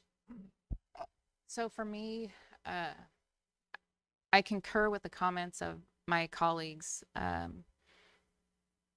this point in time, we have so many projects and so many things going on that it would be my preference to put somebody in that knows the ropes, that knows folks, and can step in and not have a learning curve. And so I'll be completely transparent. My thought process was, who is in this town right now that has served up here on this dais? And then in more recent history, has some of the knowledge of what we've been through in the past few years. And so I approached Berwin, and if Berwin had told me, Robin, you're straight crazy, go fly a kite, then that would have been the end of it. But I talked to him a couple of times, and I also have in the back of my mind, who are we going to put in that position that would continue carrying those flags that Ted carried and was passionate about those things that Ted was passionate about. Berwin has a long history with RTA and RCTC and established relationships. I can tell you from going to League of Cities and different events, Berwin was Norco when he walked into the room, just period. That's the way it was. And all those relationships are still there and can be easily picked up and carried. And so at this time, I would like to make a motion that we appoint Berwin Hanna to Ted's vacant seat. Second. So under discussion, I just want to preface my vote with the issue with the process and not the person. Mr. Hanna is not here, don't believe. He's not. And, you know, in the past, I've heard many times from my colleagues that we want people to be present, to speak for themselves. You know, we want people to get involved. We want people to be invested in our city. And by putting somebody on without putting that on an agenda or letting anyone to weigh in, the process is the issue for me in this. I understand that Berwin is very involved, that he has a lot of experience, and that all those things bring a lot of value to the table. But given that, you know, I think process is really important, and being fair is really important, and being transparent is really important. And for those reasons, you know, I prickle a little bit about the appointment of somebody without giving the public a chance to weigh in. Can I ask for clarification from the city attorney that with this item being agendized, that and taking public comment, that should someone have an interest in this position or an interest in the process, they had their opportunity this evening to speak. That's correct, Mayor. And so what we're doing this evening potentially is within our purview to do so. That's correct. Okay, thank you. So we have a motion and a second. Yes, we do. Let's head and vote.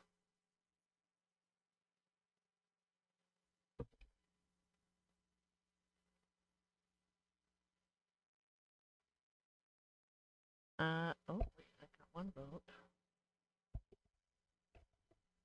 Sorry, system must be slow. I'm not getting your vote. I vote yes. Okay. And Member Newton, somehow I did not get your vote either. Mr. Newton?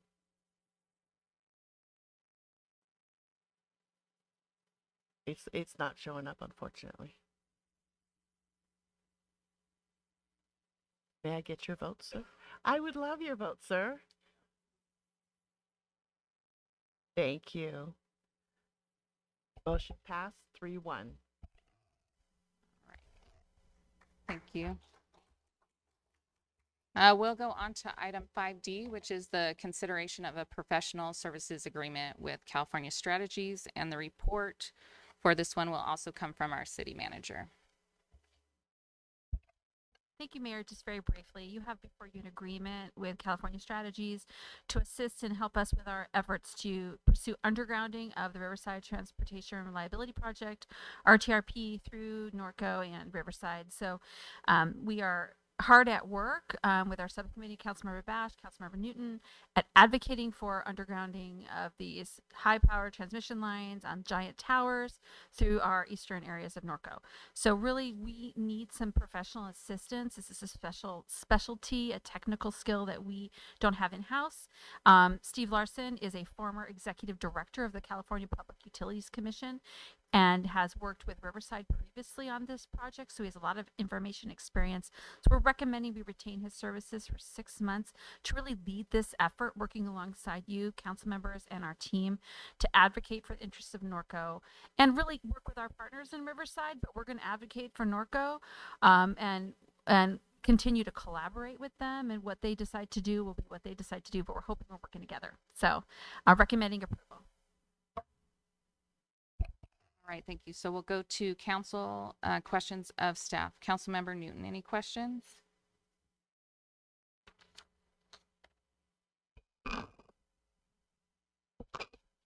I'm going to wait. Okay. Councilmember. I have some questions, but. Okay. Councilmember Alleman. Councilmember Bash. All right, so then we will go ahead and move to public comment. Do we have any cards on this item? I do have a couple of cards. First one, Adam Sappenfield. And Mayor, if I may, while the commenter comes to the podium, you do have a letter of opposition on this item from Southern California Edison at your dais. Okay. Adam? Must have No, left. okay. Randy Lewis. There we go.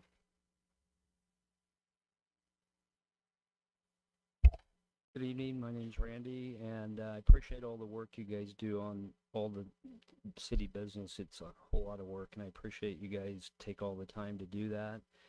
As far as the towers, they're going to be horrific to look at those. I live right on the riverbed, and those things are going to be like 18 stories high with all the cables. And then when they come to where I live, they're going to shoot straight up to where my neighbor is up on the hill.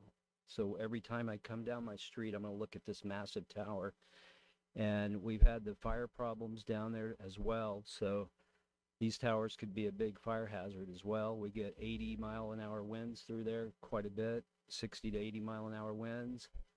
And it's just very hazardous. So I'm for hiring the advocates. I think it's a good use of the city money. I know it's going to cost a little bit, but if they can find the money to do the undergrounding, I think that'd be the way to go. Thank you.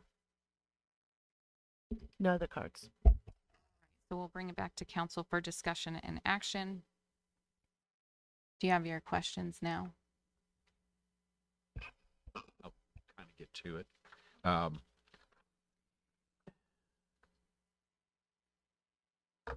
I look at this. This is a David and Goliath battle that we have in front of us. There's no doubt. So this letter from Edison, and Kevin, I know that you can pound on it a little bit, but this is what I've always enjoyed about bullies. That let's start with the fear element, and then the money element, and just how bad this is, and it's always fun to stand up to them. You may get your butt kicked, and it happens, but it's worth the fight. I think the comment that they wrote in their letter was, giving their reasons, but that I did not know that Hidden Valley in the riverbed was a undeveloped open space that is sparsely vegetated with low-lying sagebrush and is largely devoid of trees. And then, of course, where they address like social justice, and it's just their standard excuse, and it to me it's worth the challenge. We're going to need the help. There's no guarantee we're going to win on this, but my question is, this letter, can we get this out to our partners on the subcommittee before Monday, so that that we do have some discussion about this also? Okay. And Chad, you were copied on this also or not? You got it? Okay. Okay. That's all I have. Councilmember Alleman. No, just in response to the opposition letter that we got, we answer to the residents, and we support their requests and what they want for their neighborhoods, and it is clear that they have sent us with a mandate to oppose RTRP and to do our best to get it undergrounded, and that's exactly what we're going to do. Thank you. Councilmember Bash. Well, we've been fighting this for a long time, and the reality is it is a David and Goliath. That's a very good analogy. We've been shut out of this process for a decade. I mean, this PUC lost our paperwork. I mean, 2 or 3 times we kept trying to be a party to the action, and they'd lose our paperwork. So then, we'd go before the PUC, and we'd have 3 minutes, and you'd get there and say, oh, we're sorry, too many people talking. You get 1 minute. So you're like condensing this thing that you work with your attorney with, for 2-3 hours. The reality is they want to run it through one of the last wildlife areas, literally in the area. They want to run it through a low-income Hispanic neighborhood. And when this was approved, nobody even thought of that kind of equity. Nobody even thought about those kind of things. And so now they do. And I wish that Edison would reverse their decision. I know they won't, but when you go to Riverside, this is a massively unpopular project. And what really upsets me is that the original route was up the 15 or up the 60 through the wood streets. How long that's where all the the rich white folks live. I mean, I hate to say it any other way, but that's a historic area, and I wouldn't like to see it run through there either. But I was very, very proud of every member of the city council. I was really proud of how Lori organized us. I was very proud how we went before the Riverside City Council, and I think that our plea is what turned them around. We changed this from a 3-4 vote to a 6-1 vote. And so I don't want to spend the money at all, but I don't see any way around it. I think that 10 years from now, we're going to go, if we can stop this and get it undergrounded, I think that our children and our grandchildren will thank us. This is one of the last areas. And in terms of their fire danger, one of the things that Riverside pointed out is they're afraid of having their power shut off or having a power outage. They've had one in 20 years. And it's because apparently a balloon hit one of their high transmission lines and shut it down. So and having had the fires and stuff, I just don't trust Edison that these things won't cause a fire. And then I guess to my other point, every time the wind comes, they're going to shut the power off. So it's like, why wouldn't you underground it? So I'm in favor of this, obviously. Again, I don't want to spend the money, but I also, it's kind of cool to play David once in a while. All right, I'll echo the comments of my colleagues. And again, I don't know why you would fight for this long and this hard and then just tap out at the end. So if we need to hire a consultant to help us with that fight, I'm certainly in favor of it. And then I think in Norco, we have a history of winning battles that people said we would never win. So I hope this is another one that we'll be able to chalk up on that tally. So with that being said, I'll make a motion to approve the agreement with the consultant and amend the 22-23 budget to appropriate the funds. Give it to Greg. It's yours, Greg. Okay, go ahead and vote now, please.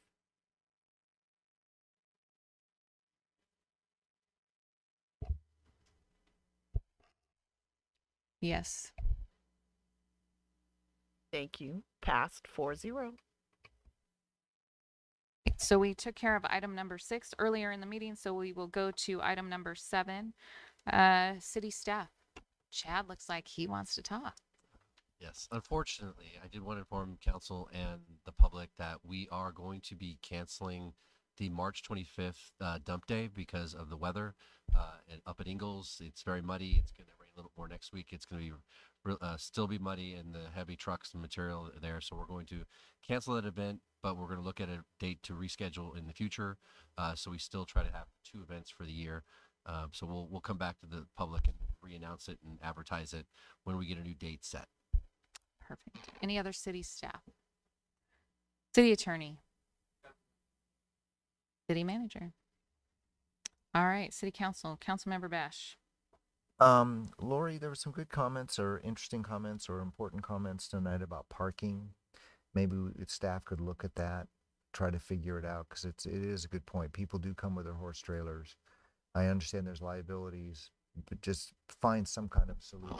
Also, I think they are right. When you make that right turn on California, we may have to post that, which we're going to have to do something. Yeah, I would add too that normally Ingalls is open daily, but because of the mud and the conditions, the gates have been closed more frequently. But typically, that parking lot is available and open on a daily basis, unless there's some sort of event, that lower parking lot. So we do have a great spot for people to bring trailers, and certainly welcome folks to come in for the day there.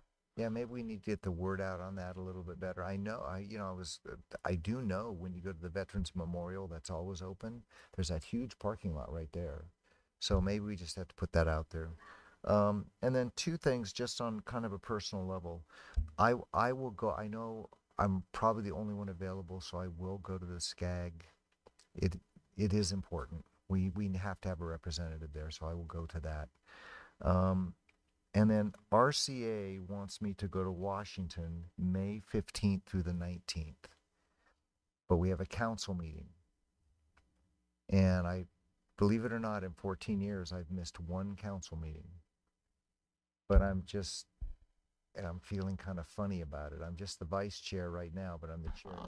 It's to advocate.